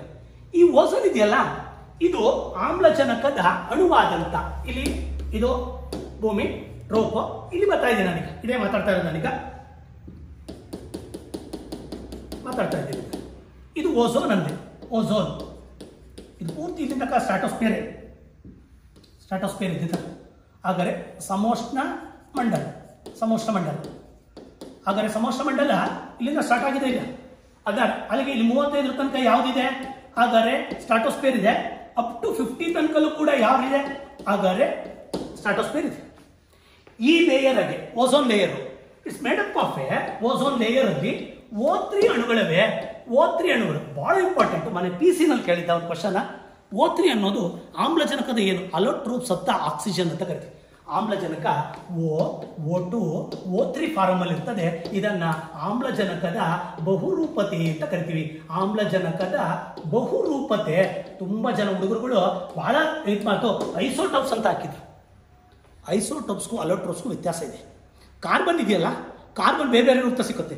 ಕಾರ್ಬನ್ ಇದ್ದಿಲು, ಕಲ್ಲಿದ್ದಲು, ಹಾಗಾದ್ರೆ ಪುಲುರಿನ್ನು, ಹಾಗಾದ್ರೆ ಗ್ರಾಫಿನ್ನು, ಗ್ರಾಫೈಟು, ಕಾಡಿಗೆ, ವಜ್ರ, ದ ಅಲೋಟ್ರೋಪ್ಸ್ ಅಂತ ಕಾರ್ಬನ್ಸ್. ಬಟ್ ಇಲ್ಲಿ ಆಕ್ಸಿಜನ್ ನ ಅಲೋಟ್ರೋಪ್ಸ್ ಅಂದ್ರೆ ಆಕ್ಸಿಜನ್, ಡೈಆಟಾಮಿಕ್, ಟ್ರೈಆಟಾಮಿಕ್. ಅಲ್ಲಿಗೆ ಇದರ ಮೂಲ ಆಟಾಮಿಕ್ ನಂಬರ್ ಚೇಂಜ್ ಇಲ್ಲ, ಆಟಾಮಿಕ್ ವೆಯ್ಟ್ ಚೇಂಜ್ ಇಲ್ಲ. ಐಸೋಟೋಪ್ಸ್ ಅಲ್ಲಿ ಸಮಸ್ಥಾಯಿಗಳಲ್ಲಿ ಆಟಾಮಿಕ್ ನಂಬರ್ ಸೇಮ್ ಇರ್ತದೆ, ಆಟಾಮಿಕ್ ವೆಯ್ಟ್ ಚೇಂಜ್ ಆಗ್ತದೆ. ಮಾಸ್ ನಂಬರ್ ಚೇಂಜ್ ಆಗ್ತದೆ, ಆಟಾಮಿಕ್ ನಂಬರ್ ಸಿಮಿಲರ್ ಇರ್ತದೆ. ಇದ್ರಾಗೆ ಇದನ್ನ ಬಹುರೂಪತಿ ಅಂತ ಕರೀತಾರೆ. ಅಲೋಟ್ರೋಪ್ಸ್ ಆಫ್ ದ ಆಕ್ಸಿಜನ್ ಅಂತ ಕರಿತೀವಿ ಮೂರನ್ನುವೆ. ಹಂಗಾರೆ O3 ಎಂಬುದು ಏನಂದ್ರೆ ಅಲೋಟ್ರೋಪ್ಸ್ ಆಫ್ ದ ಆಕ್ಸಿಜನ್. ಮಸ್ಟ್ ಬರಿಬೇಕಿದ. ಮೊನ್ನೆ PC ನ ತಂದಿದ್ದಾನೆ. ಇದ ದೊಡ್ಡ ಓದ್ಕೊಂಡು ಹೋದ್ರಿಗೆ ಕಷ್ಟ. ಐಸೋಟೋಪ್ಸ್, ಅಲೋಟ್ರೋಪ್ಸ್ ಅಂದ್ರೆ ಐಸೋಟೋಪ್ಸ್ ಅಂದ್ರೆ ಯಾವುದೇ ಒಂದು ಮೂಲ ವಸ್ತುನಲ್ಲಿರುವಂತ ಬೇರೆ ಬೇರೆ ಇರ್ತವೆ. ಆಟಾಮಿಕ್ ನಂಬರ್ ಚೇಂಜ್ ಇದ್ದು, ಆಟಾಮಿಕ್ ನಂಬರ್ ಸೇಮ್ ಇದ್ದು, ಮಾಸ್ ನಂಬರ್ ಚೇಂಜ್ ಆದ್ರೆ that's isotopes. For example hydrogen ಇದೆ, ಪ್ರೋಟಿಯಂ, ಡ್ಯೂಟೇರಿಯಂ, ಟ್ರೈಶಿಯಂ. ಯುರೇನಿಯಂ ಕೂಡ uranium 92 is common. Uranium 92 ಆಟಾಮಿಕ್ number is 35, 36 ಆಟಾಮಿಕ್ wait change, mass number change ಆಗ್ತದೆ. ಅದಕ್ಕೆ ಐಸೋಟೋಪ್ಸ್ ಅಂತ ಕರಿತೀವಿ. ಇವು ಐಸೋಟೋಪ್ಸ್ಗಳು ಹಿಂಗಿದ್ರೆ ಇದು ಅಲೋಟ್ರೋಪ್ಸ್. ಅದರ ಒಂದಾದಂತ O3 ಇದೆ. O3 ಅಂದ್ರೆ ಆಕ್ಸಿಜನ್. ಆಮ್ಲಜನಕದ ಅಣುಗಳು ಮೂರವೆ. ಆ 3 ಅಣುಗಳಿಂದ ಮಾಡಲ್ಪಟ್ಟಿರೋದೇ that is a ozone layer. ಸರಿ ಸರ್, ನಂಗೆ ಗೊತ್ತಾಯ್ತು. ಓಝೋನ್ಗೆ 100% ಯಾವ್ದಿದೆ ಅಂತ ಹೇಳಿದ್ರೆ ನೀವೀಗ O3 ಇದೆ. O3 ಇದ್ರೆ ಅದನ್ನು ಓಝೋನ್ ಅಂತ ಕರಿತೀವಿ. ಅದೊಂದು ಆಮ್ಲಜನಕದ ಬಹುರೂಪತೆ. ಆಮ್ಲಜನಕ ಇನ್ನೊಂದು ರೂಪದಲ್ಲಿ ಇರ್ತದೆ, 3 ಅಣುಗಳು ಸೇರಿ ಆಗೈತೆ. ಸರಿ, ಅದು ಒಂದು ಲೇಯರ್ ಫಾರ್ಮೇಶನ್ ಆಗಿ ಇಷ್ಟು ಒಳಗಡೆ ಇಷ್ಟು ದಪ್ಪ ಇರಲ್ಲ. ದೇವರಣೆ ಓಝೋನ್ ಪದ್ರ ಇರೋದು 15 ಕಿಲೋಮೀಟರ್ ಇಂದ 35 ಕಿಲೋಮೀಟರ್ ಅಷ್ಟು ದೊಡ್ಡದಿಲ್ಲ. ಈ ಮಧ್ಯದಲ್ಲಿ ಎಲ್ಲೋ ಐತಿ, ಮಧ್ಯದಲ್ಲಿ ಇರ್ತದೆ. ಸಣ್ಣ ಎಳೆ ಇರ್ಬೋದು, ಸಣ್ಣ ಎಳೆ. ಎಷ್ಟು ಗೊತ್ತಾ? ಯಾಕೆ ಥಿನ್ ಲೇಯರ್. ಇನ್ನು ಬಿಟ್ವೀನ್ 15 to 35, ನಾಟ್ 15ರಿಂದ 35 ಅಲ್ಲ. ಈ ಸಣ್ಣ ಲೇಯರ್ ಐತಲ್ಲ, ಇದೆಷ್ಟು ಪರಿಣಾಮಕಾರಿ ಅಂದ್ರೆ ಇದು ಸೂರ್ಯನಿಂದ ಬರುವಂತ, ಆದರೆ ಸೂರ್ಯನಿಂದ ಬರ್ತಾ ಇರುವಂತ, ಆದರೆ ಗೊತ್ತಿಲ್ಲ ನಿಮಗೆ ಅಲ್ಲಿ ಇನ್ಫ್ರಾರೆಡ್ ರೇಸ್ ಇದೆ. ಈಗ ಯುವಿ ಕಿರಣಗಳನ್ನ, ಯುವಿ ರೇಸ್ ಅನ್ನ, ಆದರೆ ನೇರಳಾತೀತ ಕಿರಣಗಳನ್ನ, ಅತಿ ನೇರಳ ಕಿರಣಗಳನ್ನ ತಡೆಯುತ್ತೆ. ಅಲ್ಟ್ರಾವೈಲೆಟ್ ರೇಸ್ ಅನ್ನ ತಡೆಯುತ್ತೆ. ನೀವು ಆಲ್ರೆಡಿ ಶಾಖ ಕೊಡೋದು ಯಾವುದು ಅಂತ ಗೊತ್ತಾಯ್ತು, ಇನ್ಫ್ರಾರೆಡ್ ರೇಸ್. ಓಝೋನ್ ಪದ್ರ ತಡೆಯೋದು ಯಾವುದು? Ultraviolet race. ಹಂಗಾರೆ ತಡೀತು. ಅಲ್ಟ್ರಾವೈಲೆಟ್ ರೇಸ್ ತಡೆದ್ಮೇಲೆ ಇದು ಮುಂದಕ್ಕೆ ಹೋಗಕ್ ಬಿಡಲ್ಲ, ಎಲ್ಲದನ್ನು ಪೂರ್ತಿ ಹೋಗ್ಬಿಡಲ್ಲ. ಹಾಗಾದ್ರೆ ಅಲ್ಟ್ರಾವೈಲೆಟ್ ರೇಸ್ ಇಸ್ ಡೇಂಜರಸ್. ಅದೇನಾರ ಇದು ಪೆನೆಟ್ರೇಟ್ ಆಗಿ ಭೂಮಿಗೆ ತಲುಪಿಬಿಟ್ರೆ ಹಾಗಾದ್ರೆ ಸ್ಕಿನ್ ಡಿಸೀಸ್ ಬರ್ತದೆ. ಎರಡನೇ ಬಂದಾಗ ಕಣ್ಣಿಗೆ ತೊಂದರೆ ಆಗ್ತದೆ, ಕ್ಯಾನ್ಸರ್ ರೋಗ ಬರ್ತದೆ, ಸಸ್ಯಗಳಿಗೂ ಕೂಡ ತೊಂದರೆ. ಇದು ಬರಬಾರ್ದು. ಅದನ್ನು ತಡೆಯೋಕ್ಕೆ ಪ್ರಕೃತಿನಲ್ಲೇ ಒಂದು ಇದಿದೆ, ದಟ್ ಇಸ್ ಓಝೋನ್ ಲೇಯರ್. ಹಂಗಾರೆ ಓಝೋನ್ ಲೇಯರ್ ಏನನ್ನ ತಡೆಯುತ್ತೆ ಅಂದರೆ ಅಲ್ಟ್ರಾ ವೈಲೆಟ್ ರೇಸ್ ಅನ್ನು ತಡೆಯುತ್ತೆ. ಅಲ್ಟ್ರಾ ವೈಲೆಟ್ ರೇಸ್ಗಳು ನಮ್ಮ ಗೋಚರಿಸುವ ಬೆಳಕಿಂತ ಫ್ರೀಕ್ವೆನ್ಸಿ ಜಾಸ್ತಿ ಹೊಂದಿರುವಂತ ರೇಸ್ಗಳು, ಅವು ಬಹಳ ಅಪಾಯಕಾರಿ. ಅದು ತಡೀತದೆ. ಆದರೆ ಇದು ತಡೆಯುವಂಥದ್ದು ಯಾವುದು? ಓಝೋನ್ ಪದ್ರ. ಏನನ್ನು ತಡೆಯುತ್ತೆ? ಯುವಿ ಕಿರಣನ ತಡೆಯುತ್ತೆ. ಇದರಿಂದ ಏನು ರಕ್ಷಣೆ ಆಗುತ್ತೆ? ಸ್ಕಿನ್ ಡಿಸೀಸ್ ಬರಲ್ಲ, ಕಣ್ಣಿಗೆ ತೊಂದರೆ ಆಗಲ್ಲ. ಇವೆಲ್ಲ ಇದೆ. ಯುವಿ ಕಿರಣಗಳು ಬೇಕು, ಡಿ ವಿಟಮಿನ್ ಬರೋದೇ ಅದರಿಂದ. ಬಟ್ ಅತಿಯಾಗಿ ಬಂದರೆ ನಮ್ಗೆ ಅಪಾಯಕಾರಿ. ಆದರೆ ಇದು ತಡೆಯುತ್ತೆ. ಸರ್, ಹಾಗಾದ್ರೆ ಈ ಓಝೋನ್ ಲೇಯರ್ ಅನ್ನ ಏನೋ ಡಿಪ್ಲೇಷನ್ ಅಂತ ಕರೀತಾರಲ್ಲ, ಏನದು? ಈ ಓಝೋನ್ ಲೇಯರ್ ಇದೆಯಲ್ಲ, ಇದನ್ನು ಫಸ್ಟ್ ಮೊದಲ ಬಾರಿಗೆ 1913ರಲ್ಲಿ ಫ್ರೆಂಚ್ ವಿಜ್ಞಾನಿಗಳು ಚಾರ್ಲ್ಸ್ ಫೆಬ್ರೆ, ಹಾಗಾದ್ರೆ ಚಾರ್ಲ್ಸ್ ಫೆಬ್ರೆನವರು, ಹಾಗಾದ್ರೆ ಚಾರ್ಲ್ಸ್ ಫ್ಯಾಬ್ರೆನವರು ಮತ್ತು ಬ್ರೂಸಿನವರು ಇಬ್ರು ಕಂಡುಹಿಡಿತಾ ಬರ್ತಾರೆ. ಆದರೆ ಹೂ ಡಿಸ್ಕವರ್ಡ್ ದ ಓಝೋನ್ ಲೇಯರ್ ಅಂದ್ರೆ ಫ್ರೆಂಚ್ ವಿಜ್ಞಾನಿಗಳು. ಯಾರ್ಯಾರು ಅವರು? ಹಾಗಾದ್ರೆ ಒಂದೇದು ಫೆಬ್ರೆ ಮತ್ತು ಬ್ರೂಸಿನವರು ಇಬ್ರು ಕಂಡುಹಿಡಿತಾರೆ. ಇದನ್ನ ಇದು ಮಾಡ್ತಾ ಬರ್ತಾರೆ, ಪತ್ತೆ ಹಚ್ತಾರೆ. ಓಝೋನ್ ಲೇಯರ್ ಐತೆ, ಇಂಥ ಸ್ಟ್ರಾಟೋಸ್ಫಿಯರ್ ಐತೆ ಅಂತ ಹೇಳ್ತಾರೆ. ಅದು ಯುವಿ ಕಿರಣಗಳು ತಡಿತಾ ಐತೆ ಅಂತ ಹೇಳ್ತಾರೆ. ಹಂಗಾರೆ ಅಳಿಲೇಬೇಕಲ್ಲ ಇದನ್ನ ಅಂತ ಒಬ್ಬ ಮನ್ಸು ಮಾಡ್ತಾನೆ. ಆಗ ಅಳದಂತ ವ್ಯಕ್ತಿನೇ ಡಾಬ್ಸನ್ ಅಂತ ಹೇಳಿ, ಅವನೇನ್ ಮಾಡ್ತಾನೆ ಗೊತ್ತಾ? ಡಾಬ್ಸನ್ ಅನ್ನೋನು ಹಾಗಾದ್ರೆ ಇದನ್ನ ಒಂದು ಇನ್ಸ್ಟ್ರೂಮೆಂಟ್ ಅನ್ನ ಡೆವಲಪ್ ಮಾಡ್ತಾನೆ. ಹಾಗಾದ್ರೆ ಇವನು ಬ್ರಿಟಿಷ್ ವಿಜ್ಞಾನಿ. ಹಾಗಾದ್ರೆ ಡಾಬ್ಸನ್ ಇನ್ಸ್ಟ್ರೂಮೆಂಟ್ ಕಂಡುಹಿಡಿದ. ಅದರ ಕಂಡುಹಿಡಿದಂತ ಇನ್ಸ್ಟ್ರೂಮೆಂಟ್ ಹೆಸರು ಡಾಬ್ಸನ್. ಹಾಗಾದ್ರೆ ಓಝೋನ್ ಸ್ಪೆಕ್ಟ್ರೋ ಫೋಟೋಮೀಟರ್ ಅಂತ. ಹಾಗಾದ್ರೆ ಏನಿದು ಅಂದ್ರೆ ಡಾಬ್ಸನ್ ಅವನ ಹೆಸರು ಕೊಟ್ಟಿದ್ದಾನೆ, ಓಝೋನ್ ಸ್ಪೆಕ್ಟ್ರೋ ಫೋಟೋಮೀಟರ್ ಅಂತ.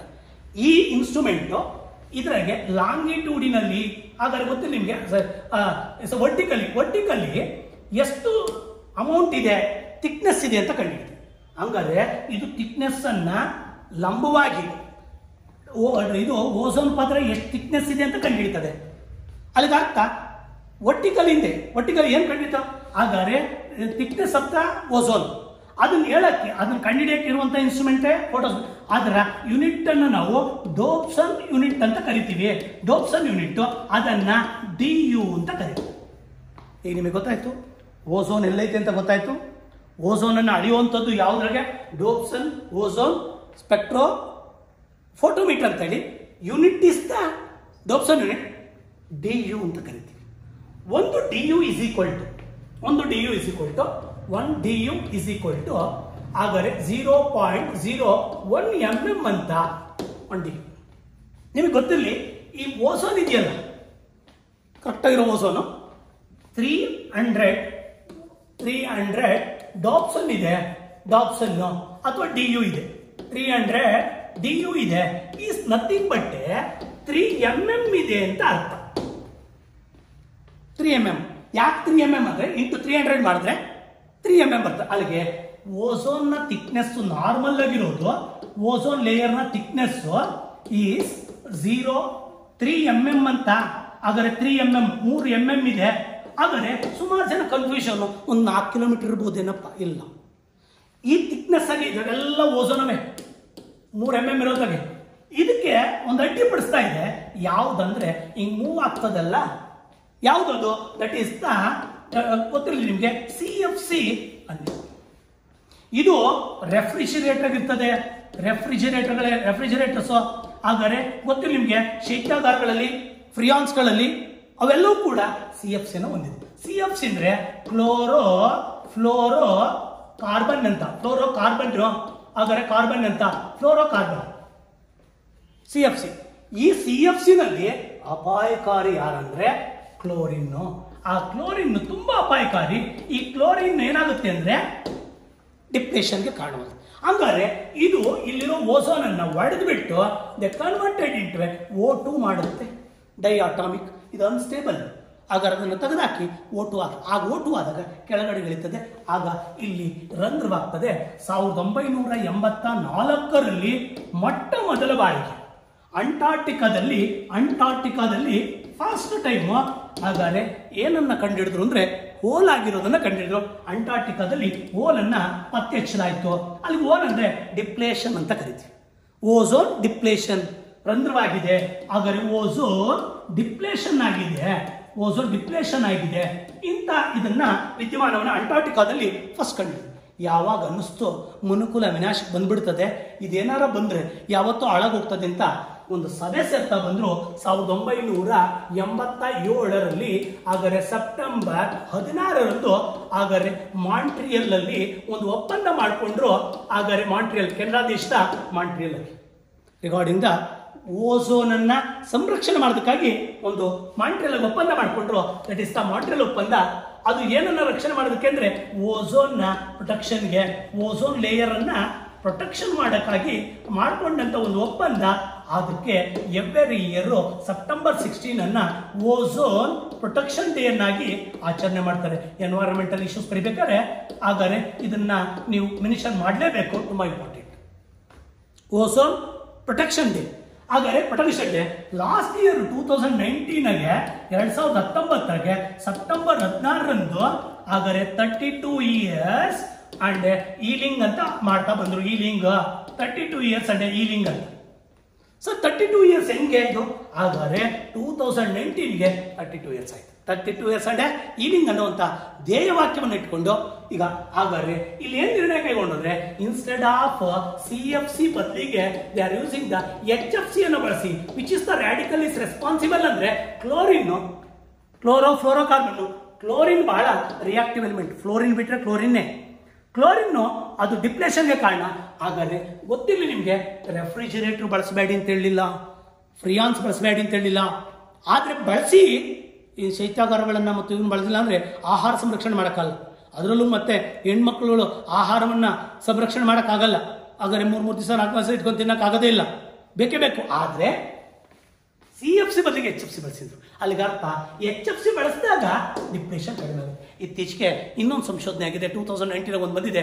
ನೈಟ್ರಸ್ ಆಕ್ಸೈಡ್ ಇಂದಲೂ ಕೂಡ ಡಿಪ್ರೆಷನ್ ಆಗ್ತಾ ಇದೆ ಅಂತ ಹೇಳ್ತಾರೆ, ಬಹಳ ಅಪಾಯಕಾರಿ ಆಗುತ್ತೆ. ಹಾಗಾದ್ರೆ ಇದನ್ನ ಇತ್ತೀಚೆಗೆ ಇದನ್ನ ಕಡಿಮೆ ಮಾಡ್ತಾ ಇರೋದ್ರಿಂದ ಮತ್ತೆ ಕೂಡ್ಕೊಂತಾ ಇದೆ ಅಂತಾರೆ. ಯಾವ್ದು ಕೂಡ್ಕೊಂತ ಇದೆ? ಓಝೋನು ಕೂಡ್ಕೊಂತದೆ. ನಮ್ಮ ಆಕ್ಟಿವಿಟಿ ಕಡಿಮೆ ಆದ್ರೆ ಕೂಡ್ಕೊಂತದೆ. ಇವಾಗ ನಮ್ಮ ಆಕ್ಟಿವಿಟಿ ಕಡಿಮೆ ಆಗಿರೋದ್ರಿಂದ ಗಂಗಾ ನದಿ ಶುದ್ಧವಾಗಿದೆ, ಪರಿಸರ ಇದಾಗ್ತಾ ಬಂದಿದೆ, ಮಾಲಿನ್ಯ ಕಡಿಮೆ ಆಗಿದೆ, ಎಲ್ಲ ಪ್ರಕೃತಿನೇ ಬ್ಯಾಲೆನ್ಸ್ ಆಗಿದೆ ಲಾಕ್ಡೌನ್ ಇಂದಾಗಿ. ಅದೇ ತರ ಮನುಷ್ಯ ತನ್ನ ಬೇಜವಾಬ್ದಾರಿ ಚಟುವಟಿಕೆ ಕಡಿಮೆ ಮಾಡಿದ್ರೆ ಯಾವತ್ತೋ ಒಂದು ದಿವಸ ಸುಭಿಕ್ಷವಾಗ್ತದೆ, ಎನ್ವೈರನ್ಮೆಂಟ್ ಕೂಡ ನಮಗೆ ಸ್ಪಂದಿಸುತ್ತೆ. ಅಲ್ಲಿಗರ್ಥ ಹಾಗಾದ್ರೆ ಇಲ್ಲಿ ಗೊತ್ತಾಯ್ತು, ಈ ಓಝೋನ್ ಪದರ ನಮ್ಮ ಇಲ್ಲಿದೆ, ಏನ್ ಅಳಿಯೋದು ಅಂತ ಗೊತ್ತಾಯ್ತು. ಗೊತ್ತಿರಲಿ, ಇದು ನಿರ್ಮಲವಾಗಿದೆ ಈ ಮಂಡಲ. ಯಾಕೆ ನಿರ್ಮಲವಾಗಿದೆ ಅಂದ್ರೆ ಇಲ್ಲೇ ಆಕ್ಚುಲಿ ವಿಮಾನಗಳು ಹಾಗಾದ್ರೆ ರಡಾರ್ಗಳಿಗೆ ಸಿಗ್ನಲ್ಸ್ಗಳೆಲ್ಲ ಬರೋದಿಲ್ಲಿಂದಲೇ ವಿಮಾನ ಹಾರಾಟ ಆಡೋದಿಲ್ಲ. ಯಾಕೆ ಬರ್ತವೆ? ಇಲ್ಲಿ ಬಂದ್ರೆ ಟ್ರೋಪೋಸ್ಫಿಯರ್ಗೆ ಕ್ಲೌಡ್ಸ್ ಇರ್ತದೆ, ಬರ್ಡ್ಸ್ ಇರ್ತದೆ. ಅಲ್ಲೋದಾಗ ಹಂಗಾರೆ ಮತ್ತೆ ಸಹ ವಿಮಾನಕ್ಕೆ ಸಕ್ಕಾಬಟ್ಟೆ ಮಳೆ ಬರ್ತಾಯಿದೆ. ಬ್ರಿಟನ್ನಿಂದ ಹೊರಡ್ತು ವಿಮಾನ, ಭಾರತಕ್ಕೆ ಬರ್ತಾ ಇದೆ, ತಲೆ ಕೆಡ್ಸ್ಕೊಳಲ್ಲ ಅವರು, ಮಳೆ ಎಲ್ಲರೂ ಹೊಡಿಲಿ. ಬೆಂಗಳೂರು ವಿಮಾನ ನಿಲ್ದಾಣಕ್ಕೆ ಬಂದಾಗ ಅಥವಾ ಡೆಲ್ಲಿಗೆ ಬಂದಾಗ ಮಳೆ ಇರಬಾರ್ದಷ್ಟೇ. ಅಲ್ಲಿ ಬಂದಾಗ ಇಳಿಬೇಕಾರೆ ಹಾಗಾದ್ರೆ ಲ್ಯಾಂಡಿಂಗ್ ಆಗಬೇಕಾರೆ ಮತ್ತು ಟೇಕ್ ಆಫ್ ಆಗಬೇಕಾದ್ರೆ ಬಹಳ ಕಷ್ಟ ಅಷ್ಟೇ. ಆದಮೇಲೆ ಮೇಲ್ಗಡೆ ಹೋಗ್ತಾರೆ, ಕೆಳಗಡೆ ನಮಗೆ ಕಣ್ಣಿಗೆ ಕಾಣ್ತಾ ಇರ್ತದೆ ಕ್ಲೌಡ್ಸ್ಗಳು. ಯಾಕೆಂದರೆ ಕ್ಲೌಡ್ಸ್ ಕಂಡು ಬರೋದೆಲ್ಲ ಇಲ್ಲೇನೆ, ಎಷ್ಟು 15 ಕಿಲೋಮೀಟರ್ ಒಳಗಡೆನೆ, ವಿತಿನ್ 12 ಕಿಲೋಮೀಟರ್ಸ್ ಅಂತೀವಿ, 12 ಕಿಲೋಮೀಟರ್ ಒಳಗಡೆನೆ ಕಂಡು ಬರ್ತದೆ. ಅದರಲ್ಲೂ ಕೂಡ ಬೇರೆ ಬೇರೆ ಟೈಪ್ಸ್ ಆಗಿರುವಂಥ ಕ್ಲೌಡ್ಸ್ಗಳಿದೆ. ಇಲ್ಲಿ ಕ್ಲೌಡ್ಸ್ ಇರಲ್ಲ. ಈಗ ಮೊನ್ನೆ ಒಂದು ಅಮೆರಿಕಾದವರು ಒಂದು ಪ್ರಾಜೆಕ್ಟ್ ಪ್ರಾಜೆಕ್ಟ್ ಲೂನ್ ಅಂತ ಮಾಡಿದ್ದಾರೆ. ಲೂನಲ್ಲಿ ಇಲ್ಲಿ ಬಲೂನ್ಸ್ಗಳನ್ನು ಬಿಟ್ಟು ಅಲ್ಲಿಂದ ನೆಟ್ವರ್ಕ್ಗಳನ್ನು ಕ್ರಿಯೇಟ್ ಮಾಡ್ತಾ ಇದ್ದಾರೆ. ನೆಟ್ವರ್ಕ್ಗಳಂದ್ರೆ ಗೊತ್ತಿಲ್ಲ ನಿಮಗೆ, ಇಂಟರ್ನೆಟ್ಗೆ ಎಲ್ಲ ಕಡೆ ಕೂಡ ರಿಮೋಟ್ ಪ್ಲೇಸ್ಗಳಲ್ಲಿ ಮತ್ತು ವಿಲೇಜಸ್ಗಳಿಗೆ ಕೊಡೋಕ್ಕೆ ದೇ ಆರ್ ಕಂಡಕ್ಟಿಂಗ್ ದ ಒಂದು project, that is the project ಲೂನ್ ಅಂತ. ಗೂಗಲ್ ಇಂಕ್ ಅವರು ಮತ್ತು ಆಲ್ಫಾಬೆಟ್ ಅನ್ನುವಂಥ ಕಂಪನಿ ಬಲೂನ್ಸ್ಗಳನ್ನು ಬಿಟ್ಟು, ಆ ಬಲೂನ್ಸ್ಗಳಲ್ಲಿ ಏನಿದೆ ಅಂದರೆ ದೇರ್ ಮೇಡಪ್ ಆಫ್ ಈಲಿಯಂ ಇದೆ. ಈಲಿಯಂ ಬಲೂನ್ಗಳು ಯಾಕೆ ಜಲಜನಕ ಬಳಸಲ್ಲ ಬಲೂನ್ಗಳಲ್ಲಿ ಇತ್ತೀಚೆಗೆ ಅಂದರೆ ಜಲಜನಕ ದೈಶ ವಸ್ತು, ಇದು ವೆಯ್ಟ್ ಕಡಿಮೆ ಇದೆ. ಆ ಜಲಜನಕ ಬಿಟ್ಟರೆ ಅತ್ಯಂತ ಹಗುರವಾದ ಎರಡನೇ ಮೂಲ ವಸ್ತುವೇ ಈಲಿಯಮ್ಮು. ಜಲಜನಕ ಬಳಸಲ್ಲ, ಯಾಕೆಂದ್ರೆ ಜಲಜನಕ ದೈಶ ವಸ್ತು ಉರಿದು ಬಿಡ್ತದೆ. ಇಲ್ಲಿ ಅನೇಕ ಇವು ಬಿಟ್ಬಿಟ್ಟಿದ್ದಾರೆ ಬಲೂನ್ಸ್ಗಳನ್ನ, ಅಲ್ಲಿಂದ ನೆಟ್ವರ್ಕ್ ಕ್ರಿಯೇಟ್ ಮಾಡ್ತಾ ಇದ್ದಾರೆ.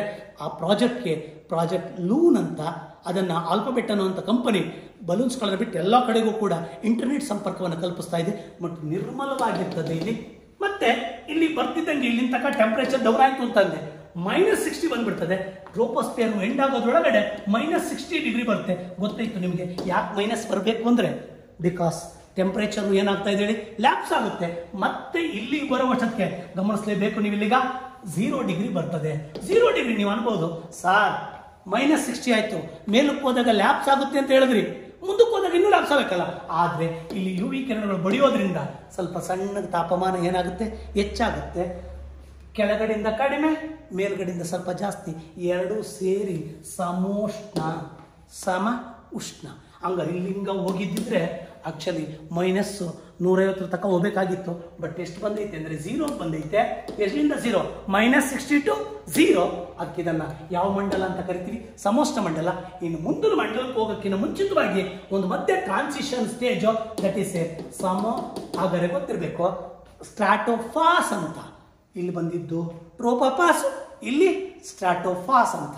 ನೆಕ್ಸ್ಟ್ ಅವರ್ಸಲ್ಲಿ ಮೀಸೋಸ್ಪಿಯರ್, ಥರ್ಮೋಸ್ಪಿಯರ್, ಎಕ್ಸೋಸ್ಪಿಯರ್, ಆಚೆ ಕಡೆ ಇರುವಂಥ ಮ್ಯಾಗ್ನೆಟೋಸ್ಪಿಯರ್ ಬಗ್ಗೆ ಎಲ್ಲ ಮಾತಾಡ್ತಾ ಬರ್ತೀನಿ. ನೀವು ಈ ಚಾಪ್ಟರ್ನ ಒಂದು ಕಡೆಯಿಂದ ಓದಿದ್ರೆ ಅನುಕೂಲ ಆಗ್ತಾ ಬರ್ತದೆ. Wish best of luck. ಇದರ ಕಂಟಿನ್ಯೂ ಪಾರ್ಟನ್ನು ನೆಕ್ಸ್ಟ್ ಸೆಷನ್ನ ಕಂಟಿನ್ಯೂ ಮಾಡ್ತೀನಿ.